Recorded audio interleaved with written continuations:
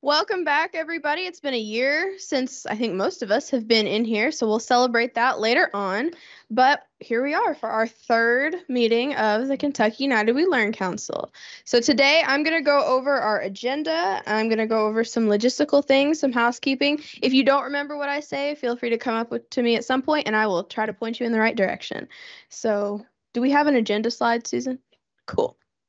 Makes it a lot easier. Oh, yes. Here's the Wi-Fi. Join the KDE network, and then there's going to be prompts. So you need to put in your name and your email. If you have issues with that, flag one of us down and we can try to help you with it. But it should be pretty simple. Once you get on, you should be connected. So, all right.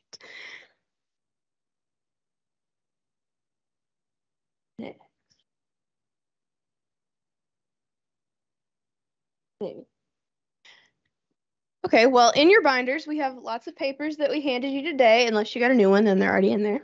So we have all of these that we gave you today. I'm going to go through these really quickly. They're pretty self-explanatory, but you've got your agenda first. Front is the first day, back is the second day. But, you know, we like to be flexible, so things could very well change. If we decide to go off on a whole separate whim, we can. That's the nature of the work. So the next thing in there is a slideshow. It's going to be these little 4 boxes about the recommitment and feedback survey. So this is what you all had to say about our first year. Go through that. Think about what's gone well, what hasn't gone well, what you want to change, things that just really resonate with you. See what other people put on here. See if you're kind of on the same track or if not. So that should be in there. And then we also, for a 1-year reflection, we have our HUMRO grant. So HUMRO evaluators for the grant. For those of you who aren't aware, we do have an evaluator. They're here regularly. They pop up in our meetings sometimes. They're there. They're keeping track of us and making sure that everything's going smoothly. So they have a little slideshow in here that you can review, but there's also the full report, and it is on the QR code that's in there. So it should be on the first slide, little black box that says full report here. So you can access that there. Now it's time for the agenda. So today we have a pretty packed day, but it's going to go smoothly. First, we're going to hear from our chair and vice chair of the Board of Education, and then also our new interim commissioner. And then we're going to have committee share-outs. So everybody is going to hear from all the committees about what we're doing. You're going to hear from representatives from those committees. And that way we're all just really on the same page for what's happening as we go into this convening. Then we have a break because I know that's something that was requested, lots and lots of breaks. So I think we've built in more to this schedule than we have to past ones.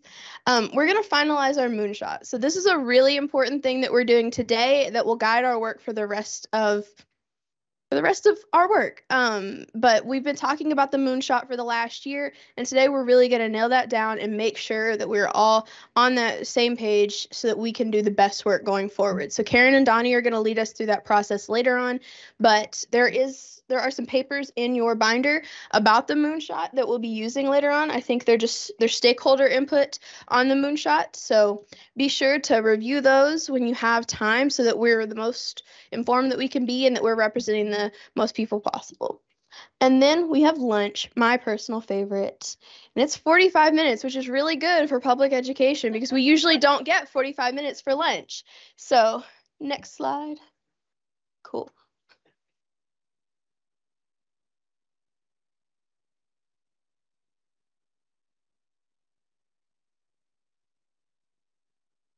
You all have the agenda. I can just keep going off of here. Then we're going to have standing committee time. This is going to be our time that we're going to go back, work with those people that we've gotten really familiar with. I think we're going to, wait, I skipped one. Journey mapping and then standing committee time. So journey mapping is going to be an activity that we all participate in. See all of our work around the room. It'll be a fun activity. It's going to be one where we're reflecting, where we're thinking about what we want to do, thinking about things that we like, things that we don't, just getting all that feedback and making sure that we are working the best we can. And then we'll have committee time. For that, we are going to move around a little bit. I think, which one stays in here, Susan? VLE stays in here. DNF is in the commissioners conference. So Bold New Futures is in the commissioners conference room on the 5th floor. We'll have people to take you up there. And then Accelerating Innovation is in conference room 516, and Vibrant Learning Experiences is right in here. All right. So after that, we're going to come back together and we're going to have our end of day reflections, which we'll talk about the moonshot, we'll talk about journey mapping, we'll talk about what we did in committees, all of those things, all wrapping it up together. And then we should be out of here by 4 o'clock. So that's our agenda for the day. I do have a few more little housekeeping things for us. Coffee. There's coffee in the back. In the black decanters, there is regular coffee, caffeinated regular coffee. And then in the pots with the orange handles, they have decaf. The ones that are in the machine are the refills. So try to use the black decanters first, and we will be refilling those throughout the day. Snacks. We have snacks this convening provided by Andre and the Center for Assessment. They're in the back. They're very pretty. They look delicious. So throughout the day, feel free to get snacks. Because it's going to be, there's what? Tea as well. Oh yes, there's tea as well. And we have like sparkling waters and all kinds of fun stuff back there. And then the bathrooms. The bathrooms are, if you go straight out and turn to the right, they're out that way towards the cafeteria. So you'll be able to tell where they are, and then you just come back through, push the green button, and you get in. So you should be all good. I think that was all I had to cover. Nope. Oh, yes, new members. So we do have several new members here with us today. So when I call your name, just give us a wave, stand up so that we know who you are, and I'll tell you what committee you're on, so that way everybody who's on your committee knows as well. So we have Roland O'Daniel, Bold New Futures. There he is, yeah. We also have Sherry Anderson with Bold New Future. Yeah. And Tracy Leonard with Bold New Future.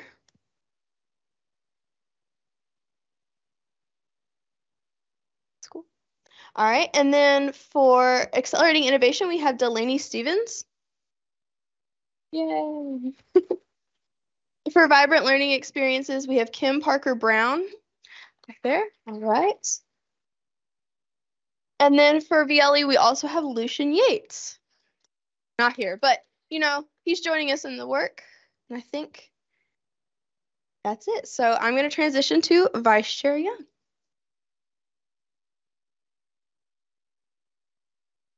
Thanks, Audrey. Good morning. Welcome to the Cool Kids table at Cool Council. We are so glad you're back. Thank you so much for the gift of your time and talent as you continue to work on this critically important initiative and effort of the Kentucky Board of Education. For those of you who've been hanging out with us since the fall of 2022, you heard about my obsession with President Kennedy's moonshot. Well, I am still obsessed today, and thanks to Audrey for teeing me up in that regard. I expect one day that this team will want to send me to space camp if I keep doing this. So, and I want to add that my partner in crime on this, Donnie Tran, does have a space suit. So, and Meredith Brewer has a space suit. So I'm amongst astrological nerd friends in this effort. But to stretch this metaphor today, I really want to stop and take stock of where we are as a Cool Council, more than a year in, really, and celebrate some of the wins that we have had along the way. As you know, in 1961, President John F. Kennedy challenged the U.S. to be the first nation to land a man on the moon and to return him safely, and to do so before the end of the decade. President Kennedy's efforts resulted in the greatest mobilization of resources and manpower in our nation's history. Thanks to his big vision and unwavering confidence in the ingenuity of the American people, Neil Armstrong and Buzz Aldrin walked on the moon, stunning the whole world.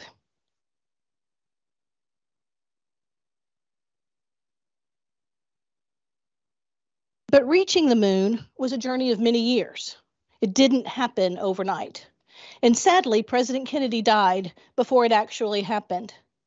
Nonetheless, the team he inspired, resourced, and empowered to shoot for the moon remained staunchly committed to the dream, and they never lost hope that it would happen.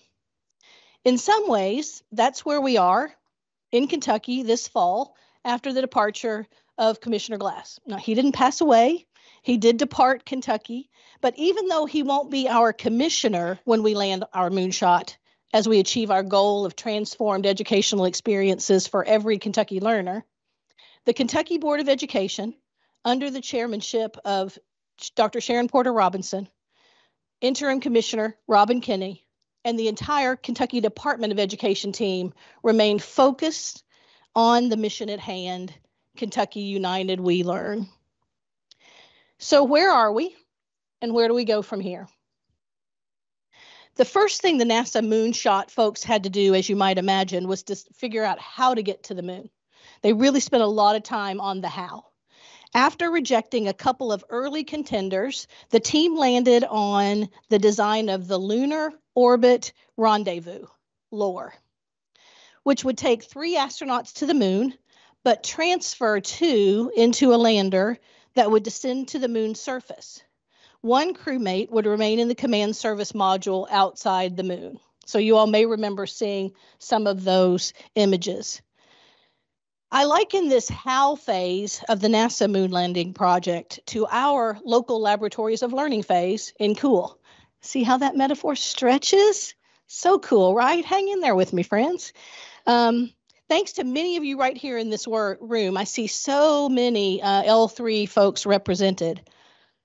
The early design of our ultimate moonshot involves lots of prototyping to determine how vibrant learning, innovation, and deep community engagement look and feel in real schools and districts across the Commonwealth. Without the early designs that the L3 districts are providing us, and as the early engineers did for NASA, we would never have ended up on the moon. The LOR would never have morphed into ultimately the Apollo satellite, Apollo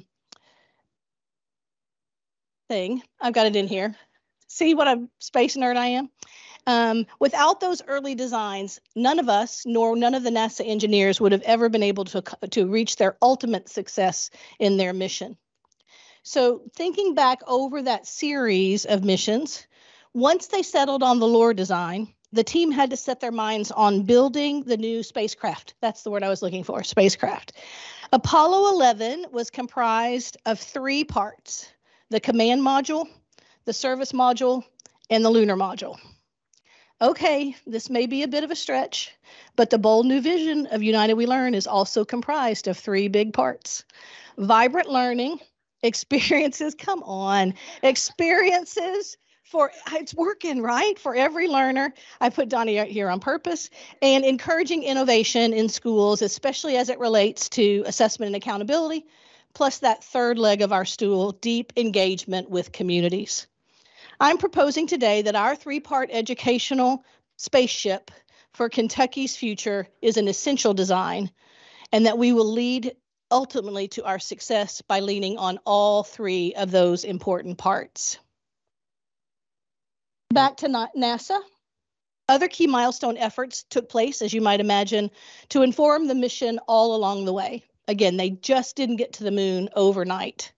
These implementation phases resulted in a series of ongoing wins and accomplishments that in and of themselves were singularly significant and important. The X-15 program launched the first human rocket-powered aircraft to cross the Kármán line, which had been conventionally accepted as the boundary between Earth's atmosphere and outer space. So that was X-15. As a result, pilot Joseph A. Walker became the first human to enter the mesosphere. One of our cool moonshot early wins is the adoption by the State Board of Education of Kentucky's Portrait of a Learner. In October of 2022, the State Board approved a model portrait of a learner designed to promote a balanced approach to the knowledge, skills, and dispositions that we expect of every Kentucky learner. In response to the needs and aspirations of business and industry partners, the Kentucky Portrait of a Learner was developed over a number of years with ample input from participating school districts, community shareholders, the department, and ultimately under the leadership of the Kentucky Board of Education and the Teaching and Learning Committee. I'm pleased to report today that it is having the desired effect by catalyzing local portraits of a learner and the development of those portraits across the Commonwealth. As of just last week or so, we have more than 90 school districts in Kentucky who have adopted a local portrait of a learner and are in some phase of development and implementation of that learner. Yay, big win. With their own family and community partners as they go about implementing the knowledge, skills, and dispositions that they expect of every learner in their own communities. Other space victories. During the Mercury phase, astronaut Alan Shepard was the first American in space on Freedom 7, and John Glenn was the first American to orbit the Earth on Friendship 7. Gemini 12 followed the Mercury series and established the final bridge to the Apollo programs. So again, this may sound like a lot, but this happened within a decade of the casting of the vision to be the first nation in the world to land a man on the moon. One such intermediary but important step for COOL has been the regional efforts of our 8 educational cooperatives in Kentucky to identify and empower deeper learning teams and leads in almost every school district across Kentucky. My UK team and I have had the privilege of working alongside our co-op partners to help strengthen these regional teams, and their work to date has been really powerful at the local level. Frankly, I believe these co-op nurtured teams hold the key to sustainability.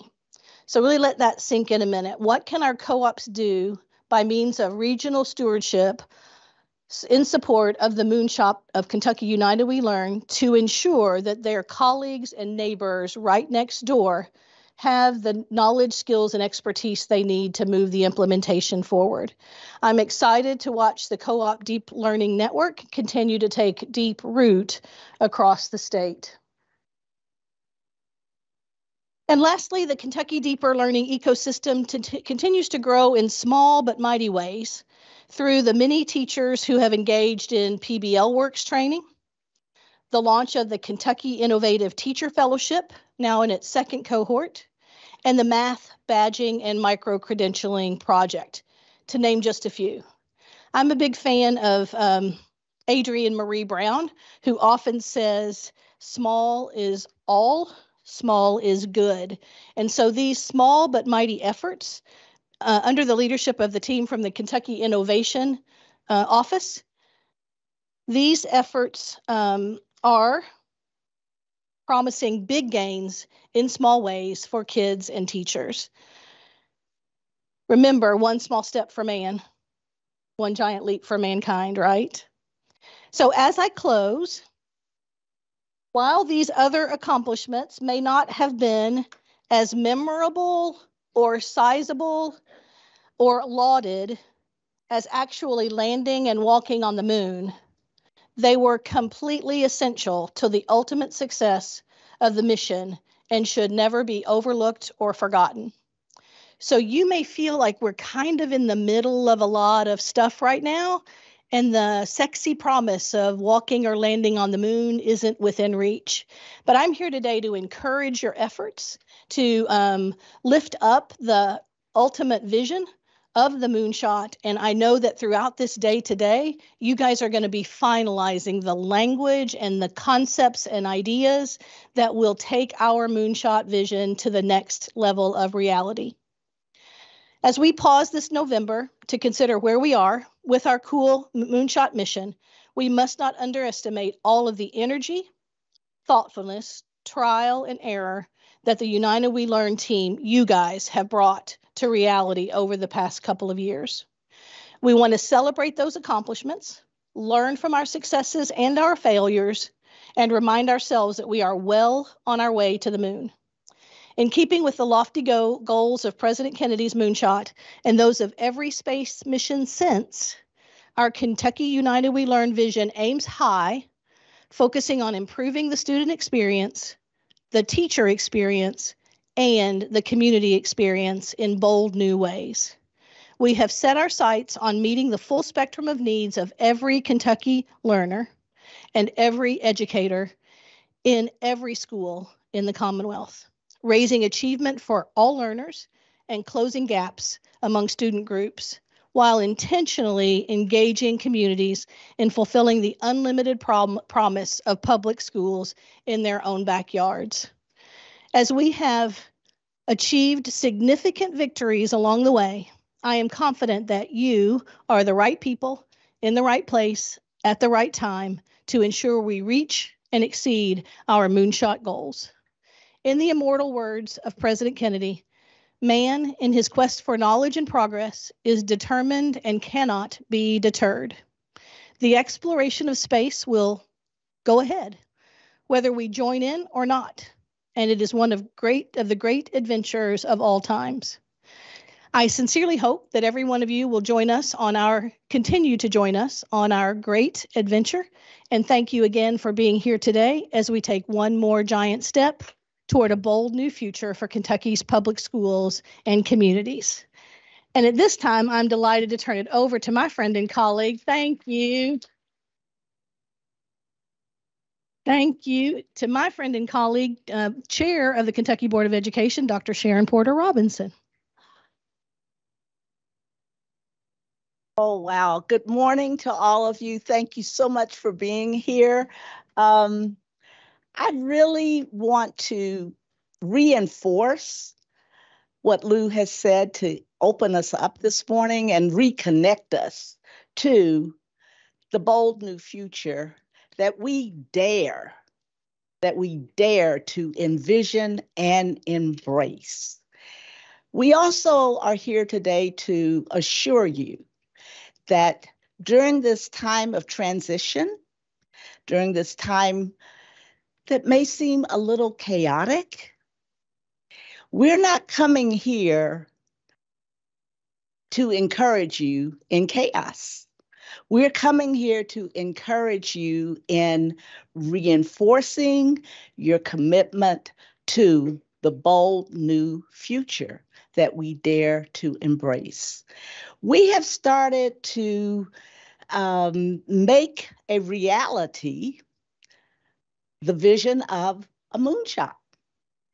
And under Lou's leadership as in the chair of the board, we have developed our understanding of what that means in practical, real terms relative to policy and relative to the work that is done at the Kentucky Department of Education.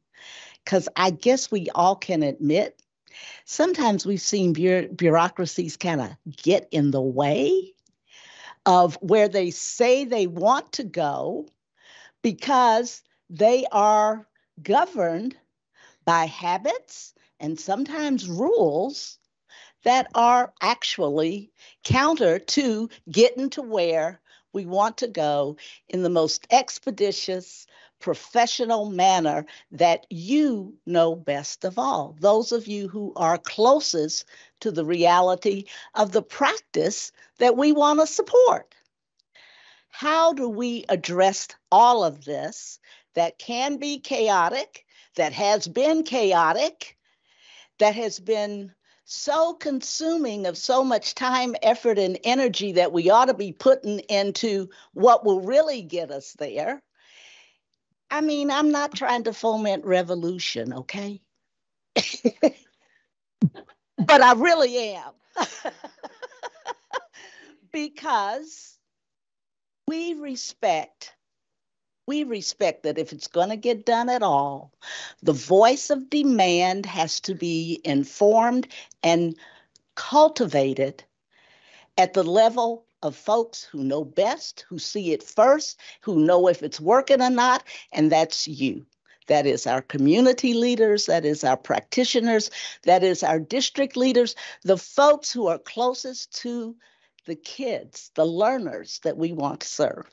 It's just axiomatic. Listen to the people who have the most interest, the most knowledge, the most passion to getting it done. So I commend us for embracing that as one of the three principal components of the action that we are about. The other thing that we say we want is to see practice actually mirror what we know about learning. I have often wondered how many novice practitioners meet the reality of their first assignment and wonder, well, how do I get done what I know needs to be done in the reality that I now face? I mean, sometimes that question never gets fully resolved because we are always compromising. We're compromising in deference to the adopted reading series or the approved math curriculum that does not include what you know your kids need. We are always compromising. How about we say, we're not going to compromise on practice. We are going to do the work of making the reality of vibrant learning experiences for every student happen for them every day and happen for you as a method of fulfilling your passion for high quality professional practice. How about that? And that the third aspect of this is really important because, you set out to get something done. You really want to know, are we getting in that direction? Are we moving in is it happening? Is it real for our kids? Is it real for our communities? And that's what accountability is all about. We embrace accountability as a principle, as a value that informs practice, that reinforces our passion, and that it actually infuels an informed policy. That's what accountability is all about. There's nothing threatening about it as long as we're measuring the right things. As long as we're using the right tools to collect data on what we really want to know, as long as we are courageous and act with integrity, say what the data says, speak the truth that it provides us, and address our reality with courage and determination. So, your state board has figured out, all right, how do we guide ourselves? How do we govern ourselves in this period of transition that can present more confusion, that can cause us to waste a lot of time, effort, and energy, and really frustrate and compromise our passion for getting to where we want to go, which is supporting all the aspects of the Kentucky United We Learn, every single aspect of it. So we set out to articulate in clear terms the path that we're on and where we think we can go in the intermediate term, this term that we're in now. How do we stay disciplined? How do we stay focused? How do we stay accountable to where we say we want to go? So I present this slide, which is the concluding page of our plan of action, because I want you to just recognize that we get right back to the goal of assessment, innovative assessment, and accountability. Now, you might say, well, it's really a bit of irony that you should bring this up the 2 days after the report card was released. But that's a picture of where we are now and the things that we know how to count now. And I want you to understand there's a whole lot in that report card we should be paying attention to well beyond what the headlines in your local newspaper are likely to reflect. The issue of student attendance is not a matter of keeping a record for school funding. It is a matter of keeping track of a factor that bears on learning. It's serious. The issue of the increase of guns in school, that's a serious matter. We can't fix it in our place of power, but we need to bring that reality to the attention of those who may be able to join us in an effort to fix it. There's a whole lot of data in that report card that helps us understand if we're creating conditions in which students can experience vibrant learning. And the people who care a lot about that are those folks in your local community who need to know. And we need to keep on keeping good, solid data on those factors that influence learning. And then we need to be accountable forever and ever to a vision of solid teaching practice that is reflected in the outcomes of what we measure. Now, we've got Portrait of a Learner out there, and it is growing and growing in interest and intrigue. Even students understand what this means. They speak about it. They know the difference between being an engaged citizen and passing a test on a civics exam. They know the difference between being a contributor, a creative contributor in problem solving, to answering questions on a test. They know that there is a difference in the skill, and they know through vibrant learning that skill depends on content, using the content to get done what you need to get done. And that's what the Portrait of a Learner asks us to measure and reflect. Now, we got a lot of barriers to get to the point where those measures are more important, than test scores. And I used to work for testing companies, okay? They don't get everything. They don't get but a small fraction of what we need to know. Now, we've got to get those other measures in sync with the content measures so that our students understand that what they can do with what they know is really, really valued. Teachers understand that the outcome we seek is enabling students to use knowledge, to be an engaged citizen, to be a creative contributor, to be those things that they want to be, that we've articulated in the Portrait of a Learner. So I want to assure you that we're hearing you. We know the risk that you're taking in some instances to engage in any aspect of United We Learn.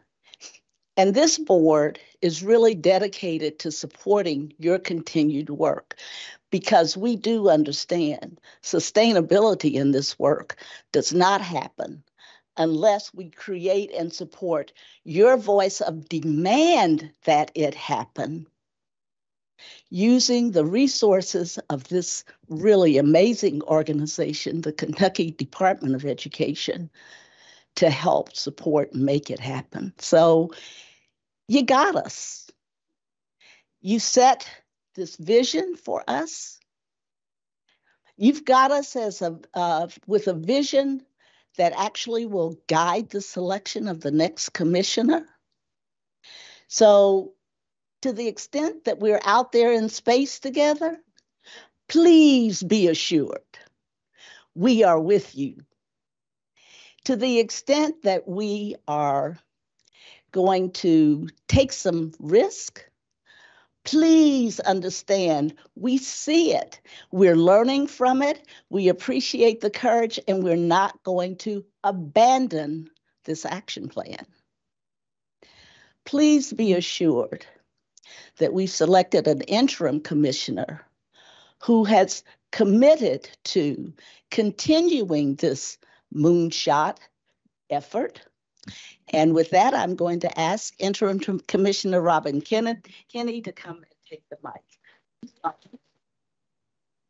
Thank you so much.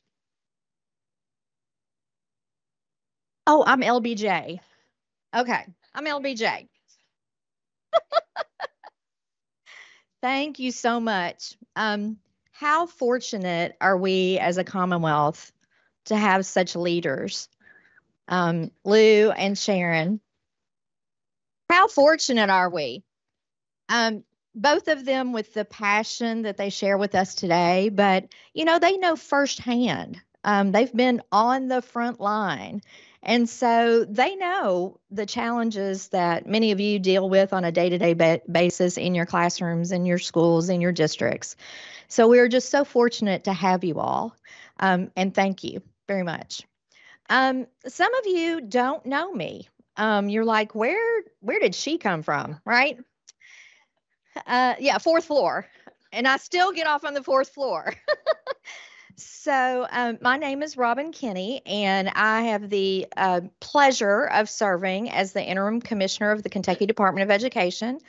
I was appointed by the Kentucky Board effective September 30th, and so I've been on the job for 1 month. But I'm not a stranger to education. I have been 13 years here at the Department of Education. Most recently, the last 8 years, I have spent as the Associate Commissioner of the Office of Finance and Operations. So I am not an educator in the traditional sense that we think of an educator, but I'm an educator of how we do things within operations, finance, logistics. How do we help you get things done on the education side, the training, instruction, all the things that you all deal with? We try to remove those barriers and say yes to you so you can move things forward instead of getting stuck. So that has kind of been my training. I'm also an attorney. I have not practiced for many years. I started out in state government as a general counsel at economic development, where the very first thing you learn in economic development is the things that companies want is a very highly qualified, trained workforce. And where does that start? It starts in our classrooms. So that's the very first place that companies are looking. They want those people, and they want the people that come to work on time, that can look across the table and make eye-to-eye contact with people, have a conversation, be collaborative. It's all the things that we are talking about right now in our Portrait of a Learner. So it is a pleasure to be here with you today. I'm going to soak it all up.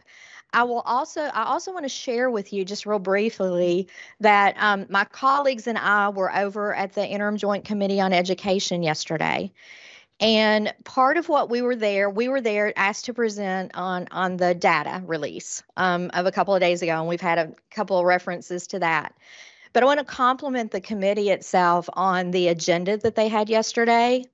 It was very encouraging to see so many different walks of our communities that needed to be at the table together to talk about the future of our children. So for those of you that didn't get to tune in, they had representatives there from the Administrative Office of the Courts and the County Attorney's Office talking about truancy and the impact of truancy on our ability to educate children. So that was a really eye-opening conversation, really intriguing to listen to their perspective on it. We also had the pleasure of having 3 of our local school districts presenting on innovation and what innovation can look like. So our special thanks to those superintendents from Rockcastle, Johnson, and Fleming County, some of those L3 people, right? Yay!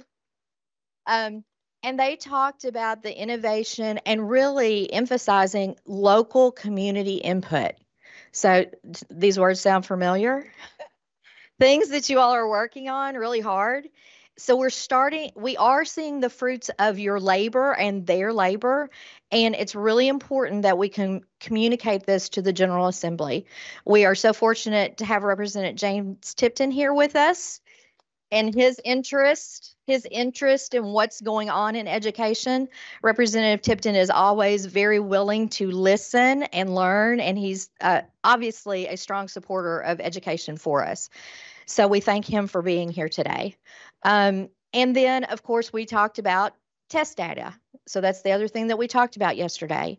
And the impact on test data for all these external factors that are causing challenges for us. So absenteeism, the latest numbers, 29.8%. I mean, that's for chronic absenteeism. That means kids that are missing more than about 17 days of school a year. How can we provide high quality instruction if they're not even in the door or they're not remotely logged in? I mean, so we've got to tackle this absenteeism, and it can't just be us, right? It's got to be we. It's got to be all of us. It's got to be the communities. It's got to be parents, guardians. Everyone that touches a child has to help us with this issue. It's a big issue right now.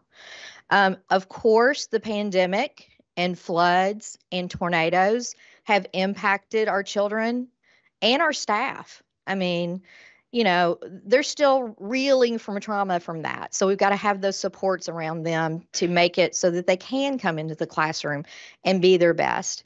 We also have issues that you all know about poverty and food insecurity. You know, there's a list of things that we have to make sure that we can get kids in a better place so that they can be ready to learn. But it was very encouraging to have all those people in front of the General Assembly yesterday, all willing to talk with that common goal of how do we make it better? How do we improve? So the task that you are on right now, it's the right thing to do. It's a needed thing to do, but it's a necessary thing for us to do right now. We've got to change things to make it better. So I want to thank each of you for being here, dedicating your time. And I will say very clearly, in my interim role, I'm very supportive of your work. I encourage your work. And when we get to the next commissioner, once that happens, we will hand off your work and we will keep on going. So thank you again for coming. And I look forward to getting to know lots of people in the room. Thank you. Thank you. So now we're going to transition into our committee share outs. So I think Vibrant Learning is first. Here. Vibrant Learning. Take it away.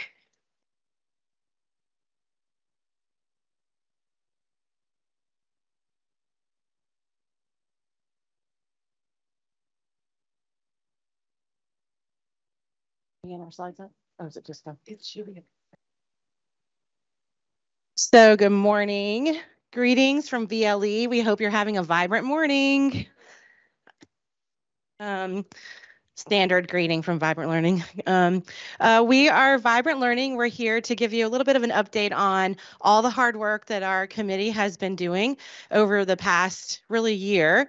My name is Karen Perry. I work at the UK Center for Next Generation Leadership, and I'm one of the facilitators of this standing committee.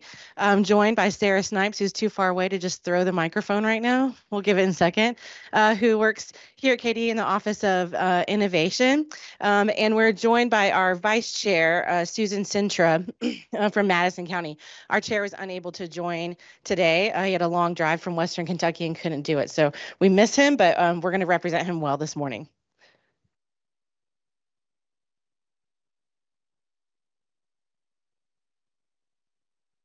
So first of all, I guess I would say our mission, and we did choose to accept it, is to transform the learning experience for learners, to make vibrant learning the way that kids learn in Kentucky. And we are aware that there are pockets of vibrant learning happening right now, but we really want to make it the way kids learn every day, every kid, every day. So our first goal was really to define what vibrant learning means. And you actually received a survey to this effect that is our proposed definition of vibrant learning, and got a lot of good feedback on that. And we'll talk about that in just a second. But our first goal was really to establish a very clear sense of what do we mean by vibrant learning and to get on a page internally about what that means.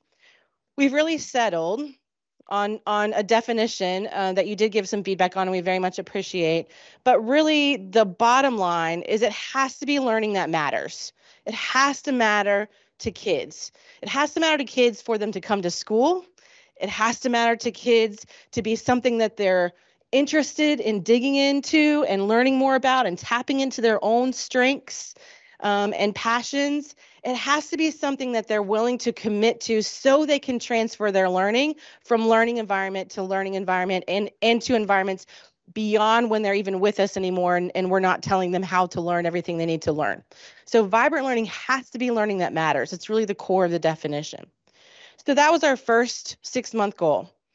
Our second goal, you see up here, was really to begin to collect examples of vibrant learning and share it out with folks.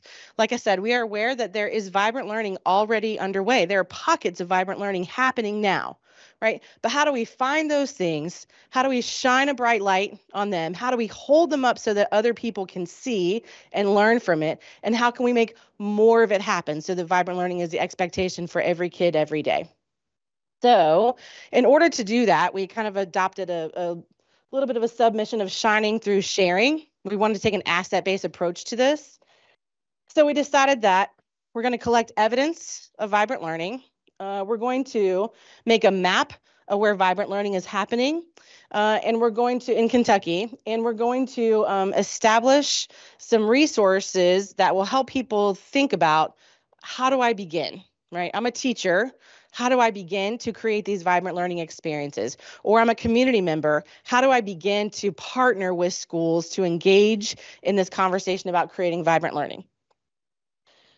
So the first goal of learning that of the definition, learning that matters, you received a survey prior to this where you were asked to give feedback on this definition, and we really appreciate the good and thoughtful feedback that came back on that. I think there was a vote. The votes were 34 yeses and I think 6 abstains. And the abstains were sent in the spirit of, we think this needs further definition, not no, but we think this needs further work. We agree that it needs further work. We also, in the interim, took this definition out to the L3 community of practice and got lots of good and thoughtful feedback. So one of the things we're going to do over the course of the next 2 days is to continue to refine this definition. We'll bring it back to you for final approval from the full council, but your feedback has been really helpful to us as we do that. So this is our current working definition. It'll change over the next couple of days based on your feedback and the feedback from L3s and other folks, and we'll bring it back to you for next approval. So I'm going to hand it over to Sarah now to talk about the rest of the vibrant learning goals and the work that we've had underway. Thank you, Karen. And just to center also these presentations and those to come, really thinking about that moonshot that Vice Chair Young mentioned, and like how we see the work happening across these committees really shaping that unifying and shared direction that we're headed in. I know that's been incredibly powerful within our own standing committee, and I'm just so eager to dive in over the next couple of hours into collecting and reflecting on this work that's happened within our team and others into shaping that common vision for our full group. And so, you know, it took some work for us to get to the point of actualizing some of these plans and goals that we had for ourselves. Some key activities that have happened over the last year within our group have been establishing those work groups centered around the most recent 6-month goal that we had. So we had members of our group break out into work groups based on interests and expertise around defining VLE with those indicators and criteria. Those who were more interested in thinking about those simple shifts for educators and creating that map of VLE. We also conducted site visits. So we're able to visit places like Marshall County in doing presentations of learning around project-based learning. We also went to see Eminence and thinking about the innovative work that happens around their Eminence exemplars, a local version of their Portrait of a Learner as well. We've had presentations from experts both within Side Kentucky with our deeper learning teams and our statewide deeper learning director. We also welcomed Transcend Education's Canopy Project, which actually has been a huge inspiration for us in the work that we've done around this mapping of vibrant learning experiences. We have research publications within our team as well, such as that KBE's Call to Action, as well as the Council of Chief State School Officers Imagining More report, which hopefully you all have also been able to engage with a little bit. And we've done some deep dives into existing KDE databases like our best practices database. And then we've been really excited lately to even collaborate more with other groups like our Accelerated Innovation team in thinking about what does the systems bank start to look like and what is its relation to vibrant learning. And we've learned a lot along the way. We also kind of brought this to our L3 leaders as Karen and I share that space and thinking about, defining VLE as a balancing act. We need to be clear enough to differentiate between our traditional approaches, but be inclusive as well. Again, as Karen mentioned, this is already happening in Kentucky. So while we're also trying to build capacity and spread the work, we're also mining and going out to lift up and elevate and shine that bright light on where it's happening. Clear connections. We've wrestled with this a lot as a council and within our committee. There's this clear path and connection to Portrait of a Learner being a vehicle that drives vibrant learning experiences and those instructional shifts. And then thinking about measuring VLE against those traditional metrics, and then also bringing in a new set of measures. And collaborating with other committees has been important to us as well. And so from those three working groups, we're really seeing that we're in this time of the work kind of converging our efforts around this database, where this mapping idea is originating as well, around where vibrant learning is happening in Kentucky. And so we're starting to develop a prototype of that, and I'm excited to dig in a little bit more over the next 2 days to really solidify this a little bit more. So thinking about annual submission windows, where a school or district can submit examples of VLE, giving a summary of the experience, tagging core practices that are at work, and then submitting both teacher and student-facing artifacts from that learning experience. So initially, just again in the prototyping phase, what does it look like for our Vibrant Learning Experiences Committee to vet and lead that work and publish that in a public-facing way so that others can learn? We still have a lot of questions, as you can see. What are the roles of this council, other committees, the agency, and the board?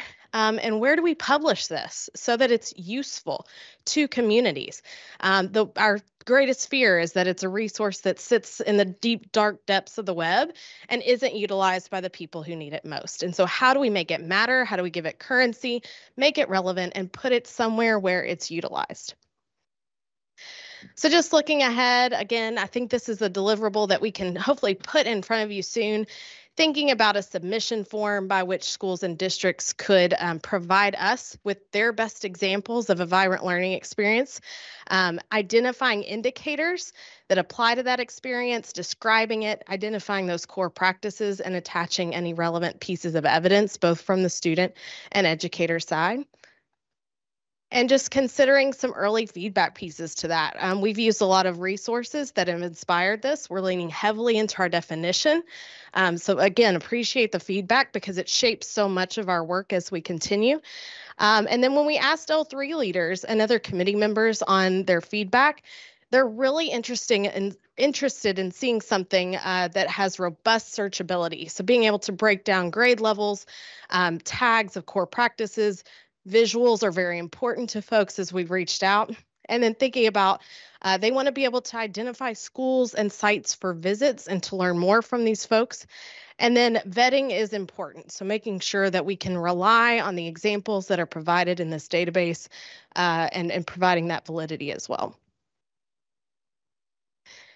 And before we pass it over to Bold New Future, just quickly ask if anyone has any questions for Vibrant Learning.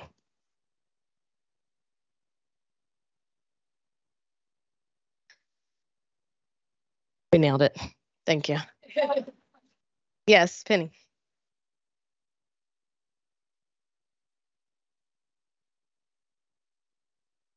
I don't need that. It's required. just being cognizant of who is in the room. We have some parents, we have some community members who may not understand some of this terminology. What is the Canopy Project? Mm-hmm. And can we look back at there was another term, there was something else, just to be sure that everyone understands what it is we're talking about and that they really get where we're going. Yep. But can you first start with the Canopy Project? And I can't remember the other one. Yes, ma'am. Absolutely. So the Canopy Project is a research project through Transcend Education, a national nonprofit, who's really doing this effort at the national level. And so it's an online national public-facing database where schools are nominated from approved nominators. So the Kentucky Department of Education actually is an approved nominator in this case. If there is a school that is nominated, that they are innovating in some way in education according to some criteria, then a nominator can submit that form, and that principal will receive notice that they've been nominated and can submit a further survey to upload similar evidence. Yes, we are innovating in this way. Here are some of the practices that we use: project-based learning, trauma-informed practices, advising, mentoring, some core elements of ways that we innovate in our school. And they can also submit things like, how long have we been doing this? Some schools are just starting. Some have been on this journey for quite some time. And so from there, if that principal chooses to respond to the nomination and submit more information to the Canopy Project, they will then have a page within a portal that folks can go visit. So it is that map element. You'd see a map of the United States. There's a dot actually right now in Logan County of an elementary school there. You can click on them and you get this page that says what they do that transforms the learning experience, how long they've been innovating in this way, some of their core shifts and practices. And so one dot isn't enough for us, right? We know that Logan County has amazing things happening. They're also an L3 district. But we need more dots on that map. We want to light it up in Kentucky. And so really, we want to take that concept and zoom right in on Kentucky and create a database by which we can share and connect the powerful learning that happens. Any other questions? Yes, ma'am. The definition, could you go back to the definition of a vibrant learner? And you said that you had some people that abstained. What type of comments? I know you said that they were pretty much along the same lines. Did they give any comments in regards to what they think needs to be added or subtracted from the definition? And how soon do you think you'll have that definition ready for us to review again? Thank you for the question. Lots of the feedback. There were a few questions about the tagline, learning that matters. There was a question about learning that matters to whom. Our intent is learning that matters to students. So we think we can fix that, right? To clarify at least what our intent is, which is this has to matter to kids to be vibrant. Otherwise, it's not going to be vibrant to them. There were some feedback around the little bit to Penny's point of like the edu-speak that's in here. Cognitively engaged was a word. Like, do we educators know what that means, but is that widely, understood to really mean what it is? There was a question or two about, I guess I would characterize them as questions about foundational skills. So we're assuming that kids can read.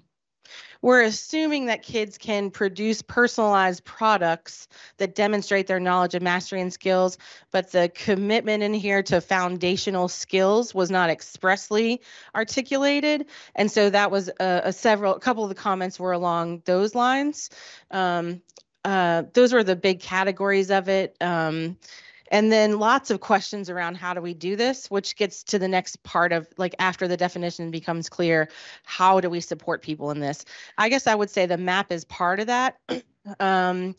and but it's just the beginning. To say I need to go see it, where can I see it, is just part of it. There needs to be further discussion about.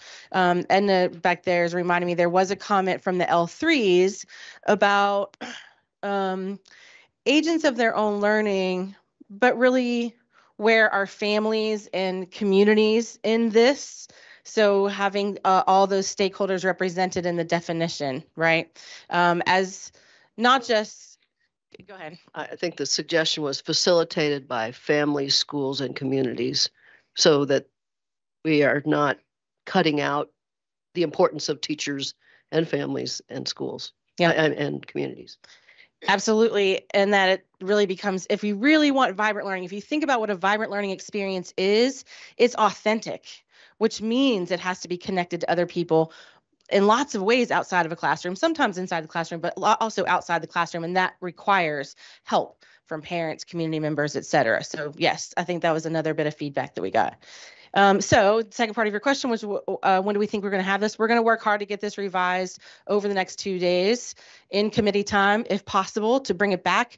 I think we said with Karen that we'll probably send out another email, another survey to folks for final approval. So I hope that you've heard some things in here that inform your own thinking of the moonshot. These are steps along the way. This is not the moonshot. These are steps along the way and important things we have to have along the journey toward the moonshot. So we hope that you heard some things in here that at least inform your thinking about the long journey of the moonshot. And we're going to turn it over to, I think it's AI next. Bold New Futures next. We hope that you'll hear some things that inform your thinking about the moonshot from Bold New Futures as well. But first, I'm going to turn it over to Donnie. Hey, everybody. We're just going to give you a few minutes now to discuss at your tables what are the implications for the moonshot that you heard in this presentation. And we'll do that in between each one. Okay, so that because the purpose of the next agenda item is to finalize our moonshot. So discuss that at your tables now.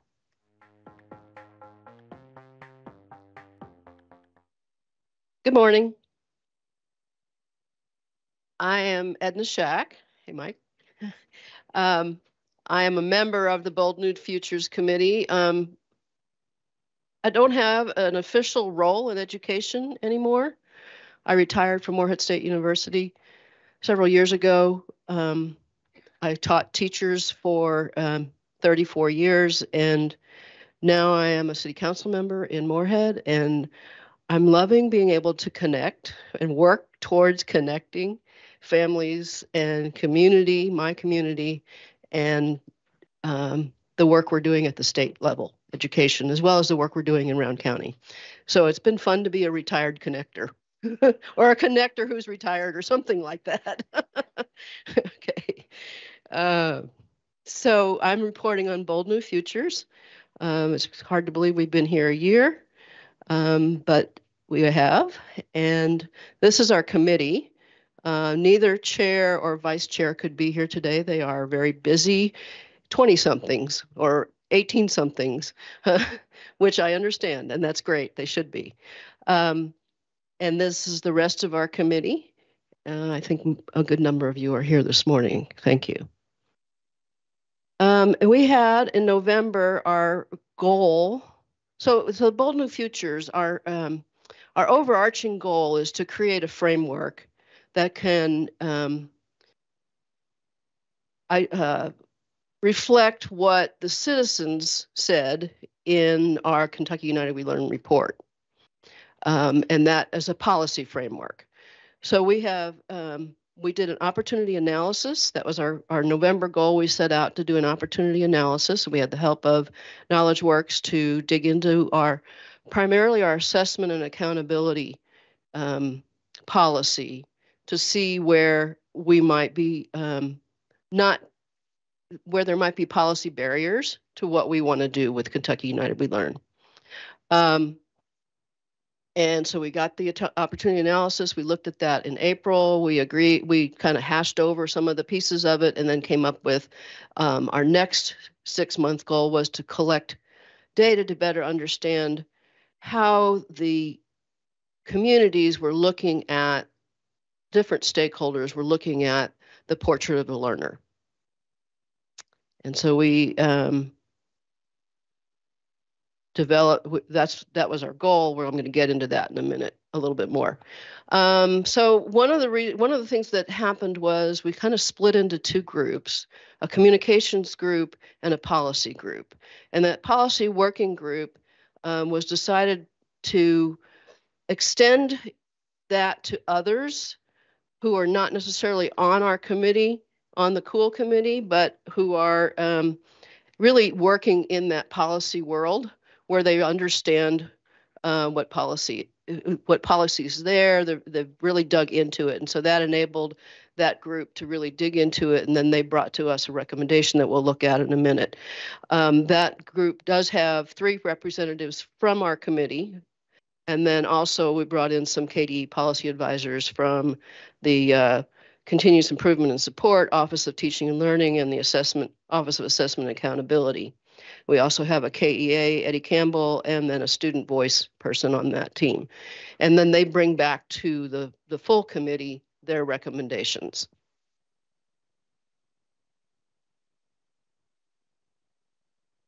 And anybody else who's on this committee who wants to jump in where I might not be touching base correctly, let me just jump in.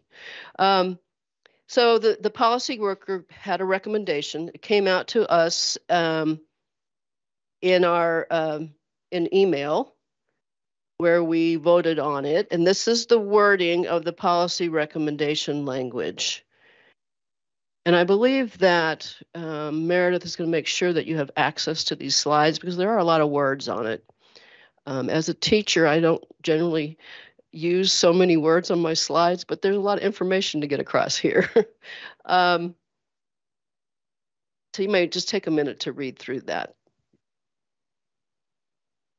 Basically, it's extending the use of funds to be able to learn more about what L3 districts are doing so that new districts can jump in on that and learn from each other. We had a vote.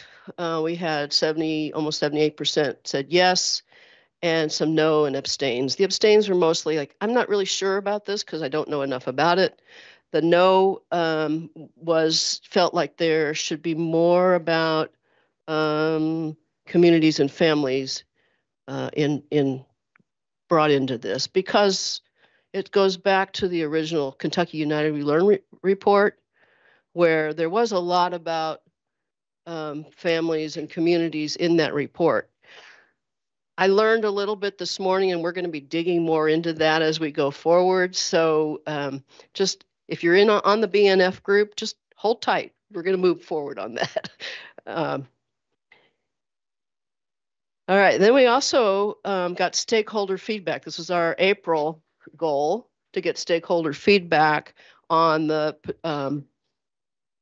using the portrait of a learner as a graduation requirement.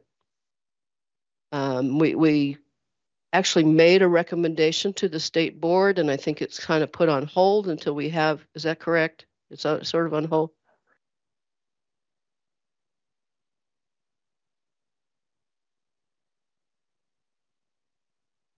Great.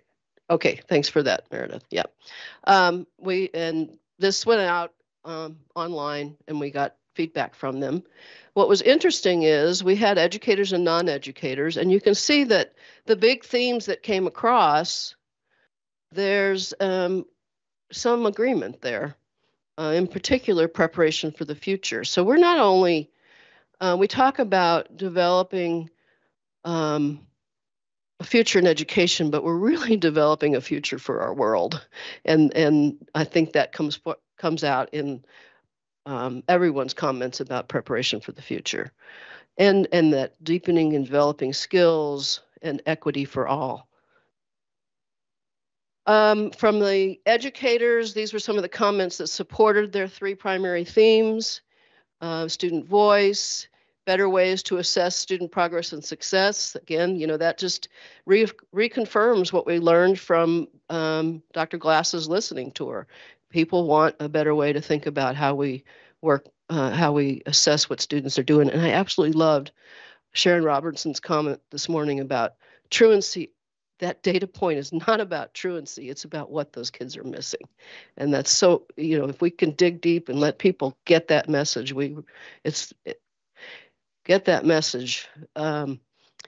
It's part of what we are. And that's also part of what our committee, we have a subcommittee on communication. And those are the key kind of points that we need to push out there and let people know that this is what we're about. We're trying to help everybody, even those kids who think they don't want to be there. And then comments from the non-educators supporting their primary themes, and you'll see similar kinds of things. Focus on something beyond test scores, ownership. Let students get ownership of their learning. And I think that comes out in the definition of vibrant learning, that the students have ownership of and understand that they're part of this. It's learning that matters to them. Maybe that word ownership will help you guys. Sorry, that just occurred to me.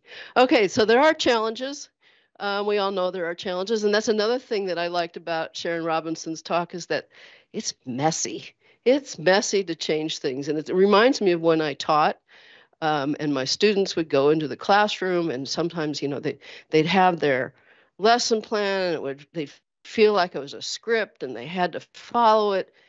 And I said, it's okay if you don't follow it. It's messy. And the messier your classroom is, probably, as long as the kids are talking about what you're doing and what you want them to learn, and so that messiness is probably leading them to some kind of understanding. So that when I got let go of lesson plans and started thinking about messiness is when I really started loving teaching. So there are concerns, and the increased workload for educators and lack of preparation. That's the one that I keep pushing on. It's actually why I'm here. Way back, I got involved in this because I said, are there any teacher preparation people in the room? And so I will keep pushing on that, because if we are not preparing our teachers for this kind of teaching, I think we are in pockets, but do we have the evidence that all teachers are being prepared to teach project-based learning, to teach that learning is not necessarily just following a script?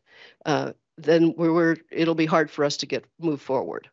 Well, what we will end up doing is continually doing professional development. If we get them early on, our professional development can get deeper. And so I'm hoping that is something that we do. That transient youth populations, that's a real question. I'm on the L3 in Round County, and the students who are not there, we're developing a process where they can record what they're doing from elementary on forward towards what we call the Valiant Viking, Portrait of a Learner. But those kids who are coming in and out, they may not have a continuous process. So how do we work with those kids and help them? Key takeaways, and I noticed this on the others, we really need to be working with our other committees, figure out how do we work with those other committees. Implementation, how is things implemented? I think I jumped ahead there a little bit, but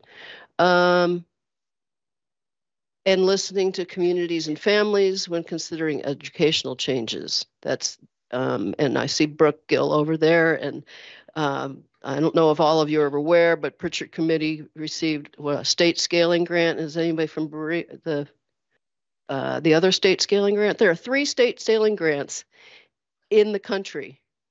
2 of them are in Kentucky for full service community schools. So that's really an opportunity for us. For us to be connecting that piece of what's going on in our state to what we're doing. And we kind of talked about a way that we might approach that, where we can do some policy work around that piece as well, so that when the grants end, KDE has already got things on the books that will let us roll into that state scaling of full service community schools. The policy group, that really helped to kind of really dig in and get some recommendations made. So we're proud that we've gotten the opportunity analysis done. We have a recommendation around policy, and we have also collected data from our stakeholders. And here's the piece about working, how do we work with our other committees and make all this tie together? And then some of the challenges that we have ahead of us. So, oops, that's a 15-minute break. I had a summary slide, but I guess it disappeared. Just a summary of what I just talked about. But anybody have any comments or questions? Miss Penny?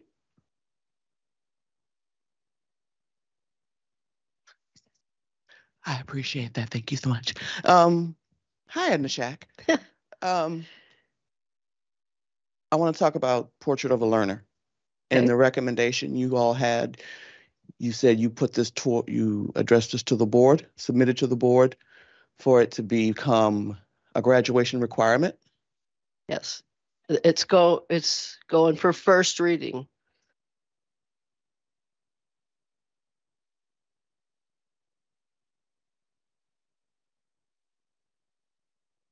That's not it.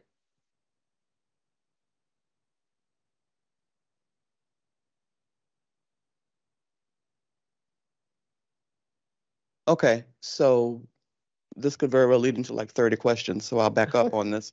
But two things quickly, and then we can address this later. The first thing is, does that mean that we're going to try, or the board is going to try and figure out a way to mandate that Portrait of a Learner be accepted by every district? Because there are some districts who do not have, nor do they choose to accept a Portrait of a Learner. And the second thing is, how do we handle the inequity in certain areas when it comes to Portrait of a Learner? And that's not about a Portrait of a Learner, that's about education in general, because I'm automatically going to our DJJ babies. How is that going to be addressed? How are we going to set those parameters for kids with disabilities? You, Meredith, you knew I was going to do this. No, love you. No. Yeah, so, well, it was 30 seconds ago, I forgot. But essentially, the inequities that are already embedded and built in, do we address those first before we try and bring in Portrait of a Learner? So the board is planning to entertain those amendments in December, but it'll be a first read. So the board discontinued the practice of having 2 reads for every regulatory amendment several years ago. However, they retain the option to do so if there is a potentially controversial change or something that requires additional dialogue. So they are planning to have that be a first read. One thing that I really want to emphasize is that we have given a very long runway as part of this proposal. So the way that it's currently drafted, it would not go into place until the entering freshman class of 2025.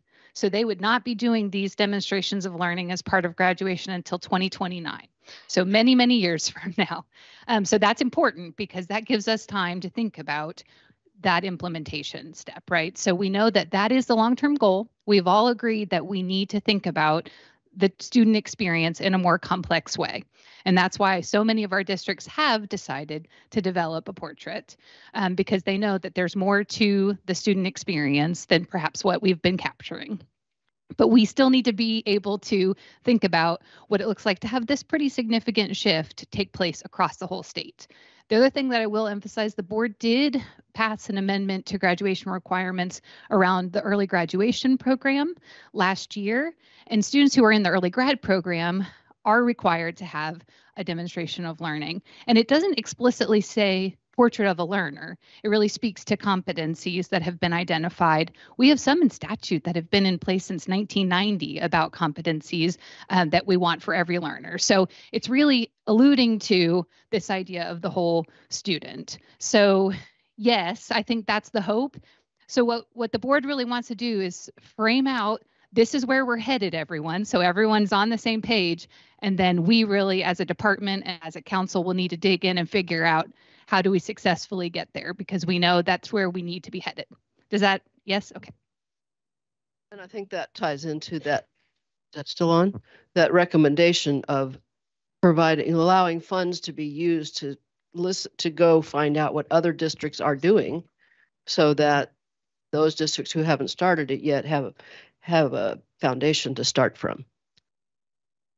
Just a comment. I think I was comforted to hear Meredith mention that this was going to be a first read, and then is there been some thought or discussion of how long a period between the second read? Because while I think we have gotten our minds around this in this group here because we've had time to talk and learn more about it, the folks in the field will need some significant time to grapple with what does this mean, what does this look like, those kinds of questions that Penny just asked, and many more will arise. And so my advice and wish is that if we want this to really take root, is we have to give the people in the field enough time to understand it and ask their questions and hopefully rally around it as a path forward in Kentucky. But I'm just a little concerned about going too fast, too soon, and derailing it if we're not careful. Good point, Jim. Is there a timeline before the second reading? So typically it is the next meeting would be the second reading, but there's nothing that requires that. So we could postpone it. So we meet every other month. So February, and then we meet again in April, and so on and so forth. So we can sort of decide what makes the most sense based upon that stakeholder input that we would want to gather between the first read and the proposed second. We do have to consider the regulatory timeline. So we obviously want any graduation requirement change to take effect with an entering class. So anytime we miss that sort of effective date, we would want it to be kind of in the summer if possible. And it takes about 7 to 9 months for a regulation to work its way through. We would miss an incoming class. So we just want to make sure that we're thinking through that timeline so that, we are fully committed to that for, let's say, entering class of 2025, to know that that's the expectation that they are entering into with their first day of school as a high schooler. And Jim, I think what you're saying also speaks to the BNF's reasons for doing 2 subcommittees, a policy and a communication. And I think the policy committee is probably doing a good job of communicating at this level. I think we need to work harder on that communication group, and how do we get a common statement or communication to everyone, to our families, to our communities. I mean, I want to be able to bring this to my council, and I've mentioned it to them, but I'd love to have something that I know everyone else is also bringing to their councils in their communities about what Kentucky United Cool is. Yeah. So I think that's something we might need to work on in our BNF committee is getting a really common statement, brief, straightforward. This is what this is. This is where it started. Here's where you can get information. Hi, my name is Rhea Eisenberg, and I'm an elementary librarian. I'm on the Vibrant Learning Committee. And so I know that our committee has worked on getting examples of vibrant learning and that sort of thing. And so I hear the portrait of a learner will be something that we will look for with students as they graduate in 2029. So as an elementary person, how are we tasked to help prepare students, and what might, and I'm sure we don't know yet, what might that look like so that those teachers are able to help move those students forward? And I do want to say this is one step of many. So as Vice Chair Young spoke about with the moonshot, right, there's important milestones along the way. That is not the end goal, is not amending graduation requirements only. That's just a tip of the iceberg, really. And so the true aspiration would be that from day one, as part of a student's educational journey, we are working toward the development of those knowledge, skills, and dispositions. And that is why the board decided to name their portrait that they modeled the development of a portrait of a learner rather than a portrait of a graduate. So the expectation would be that that portrait becomes part of the ecosystem within your community, right? That everyone is aware that those are the things that your community values and that you want to be working toward at every grade level. So very much into the elementary. And we have board members who are former elementary school teachers that ask those very same questions about kind of what does this mean for me in my classroom at, you know, the earlier grades. And so I think the expectation would be that everyone is learning that process of sort of how do I demonstrate this learning? How do I embed through my deeper learning experiences that I am facilitating in my classroom the opportunity to show that I'm a creative contributor, or whatever your local district has sort of named some of those skills that you've identified. Does that answer your question? Sort of? Yes. Okay. So we have one question here from Renee, and then we're going to go to our like reflection time. And so if you have other questions, raise your hand during that time. And I know like we have one at Damien's table over there, and we will send our BNF reps to discuss that with you. So Renee? I just wanted to echo what Meredith just said, and especially from an elementary perspective, we noticed when we saw the test scores how the elementary schools have gone forward and increased their scores. I think when we look at Portrait of a Learner, we have to look at the creativity that's needed so that we continue to build those math, reading, and other test scores through project-based learning. And it does require a lot of creativity, but it's going to be fun. And I think in the long run, it can reduce truancy, because we see as the aftermath of COVID, this increase in truancy. But when kids get involved and they're actively engaged in learning, I honestly believe the truancy will decrease. And I think it can also have implications with DJJ, because as I listened to the reports with the Interim Joint Committee on Education, we saw that truancy in causes can lead to an increase in criminal activity of youth. Thanks for that, Renee. And I do think it's very important for all of us to be very thoughtful in how we speak about the Portrait of a Learner, that it is not in addition to foundational content knowledge, it is about exploration and mastery of content knowledge and these additional skills. It is really about that multifaceted approach to the reality of the student experience, right? It is about thinking more holistically about the hopes and aspirations that we have for our students as they progress through school. So it is not about the portrait lives over here and then reading, writing, and arithmetic live over here. Those are very much entwined. So we want to be sure it's about vibrant learning, David Cook. Is this what you do for a living, David? I think maybe. Okay. So now it's time. We're going to take a few minutes. Talk amongst yourselves on this. We're going to take a few minutes to talk about in your groups what this would look like for the moonshot, any implications you have, and then raise your hand if your table had like another question for Meredith and Edna.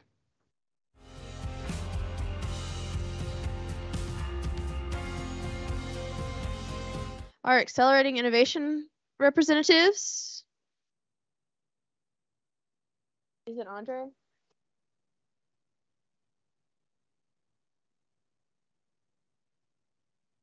I gotcha. All right, so accelerating innovation will be our last committee. Well, it is our third committee, so it's our last committee share out, and then we will have reflection or questions, reflection, then a break, I think. I mean, I don't know who designed this. They put us right before the break. I will talk fast, y'all. So I'm Sarah Hatton. I'm the director for secondary instruction for Adair County Schools. And got my lovely co-chair over here, Kathy Stovall. Kathy, you want to introduce yourself?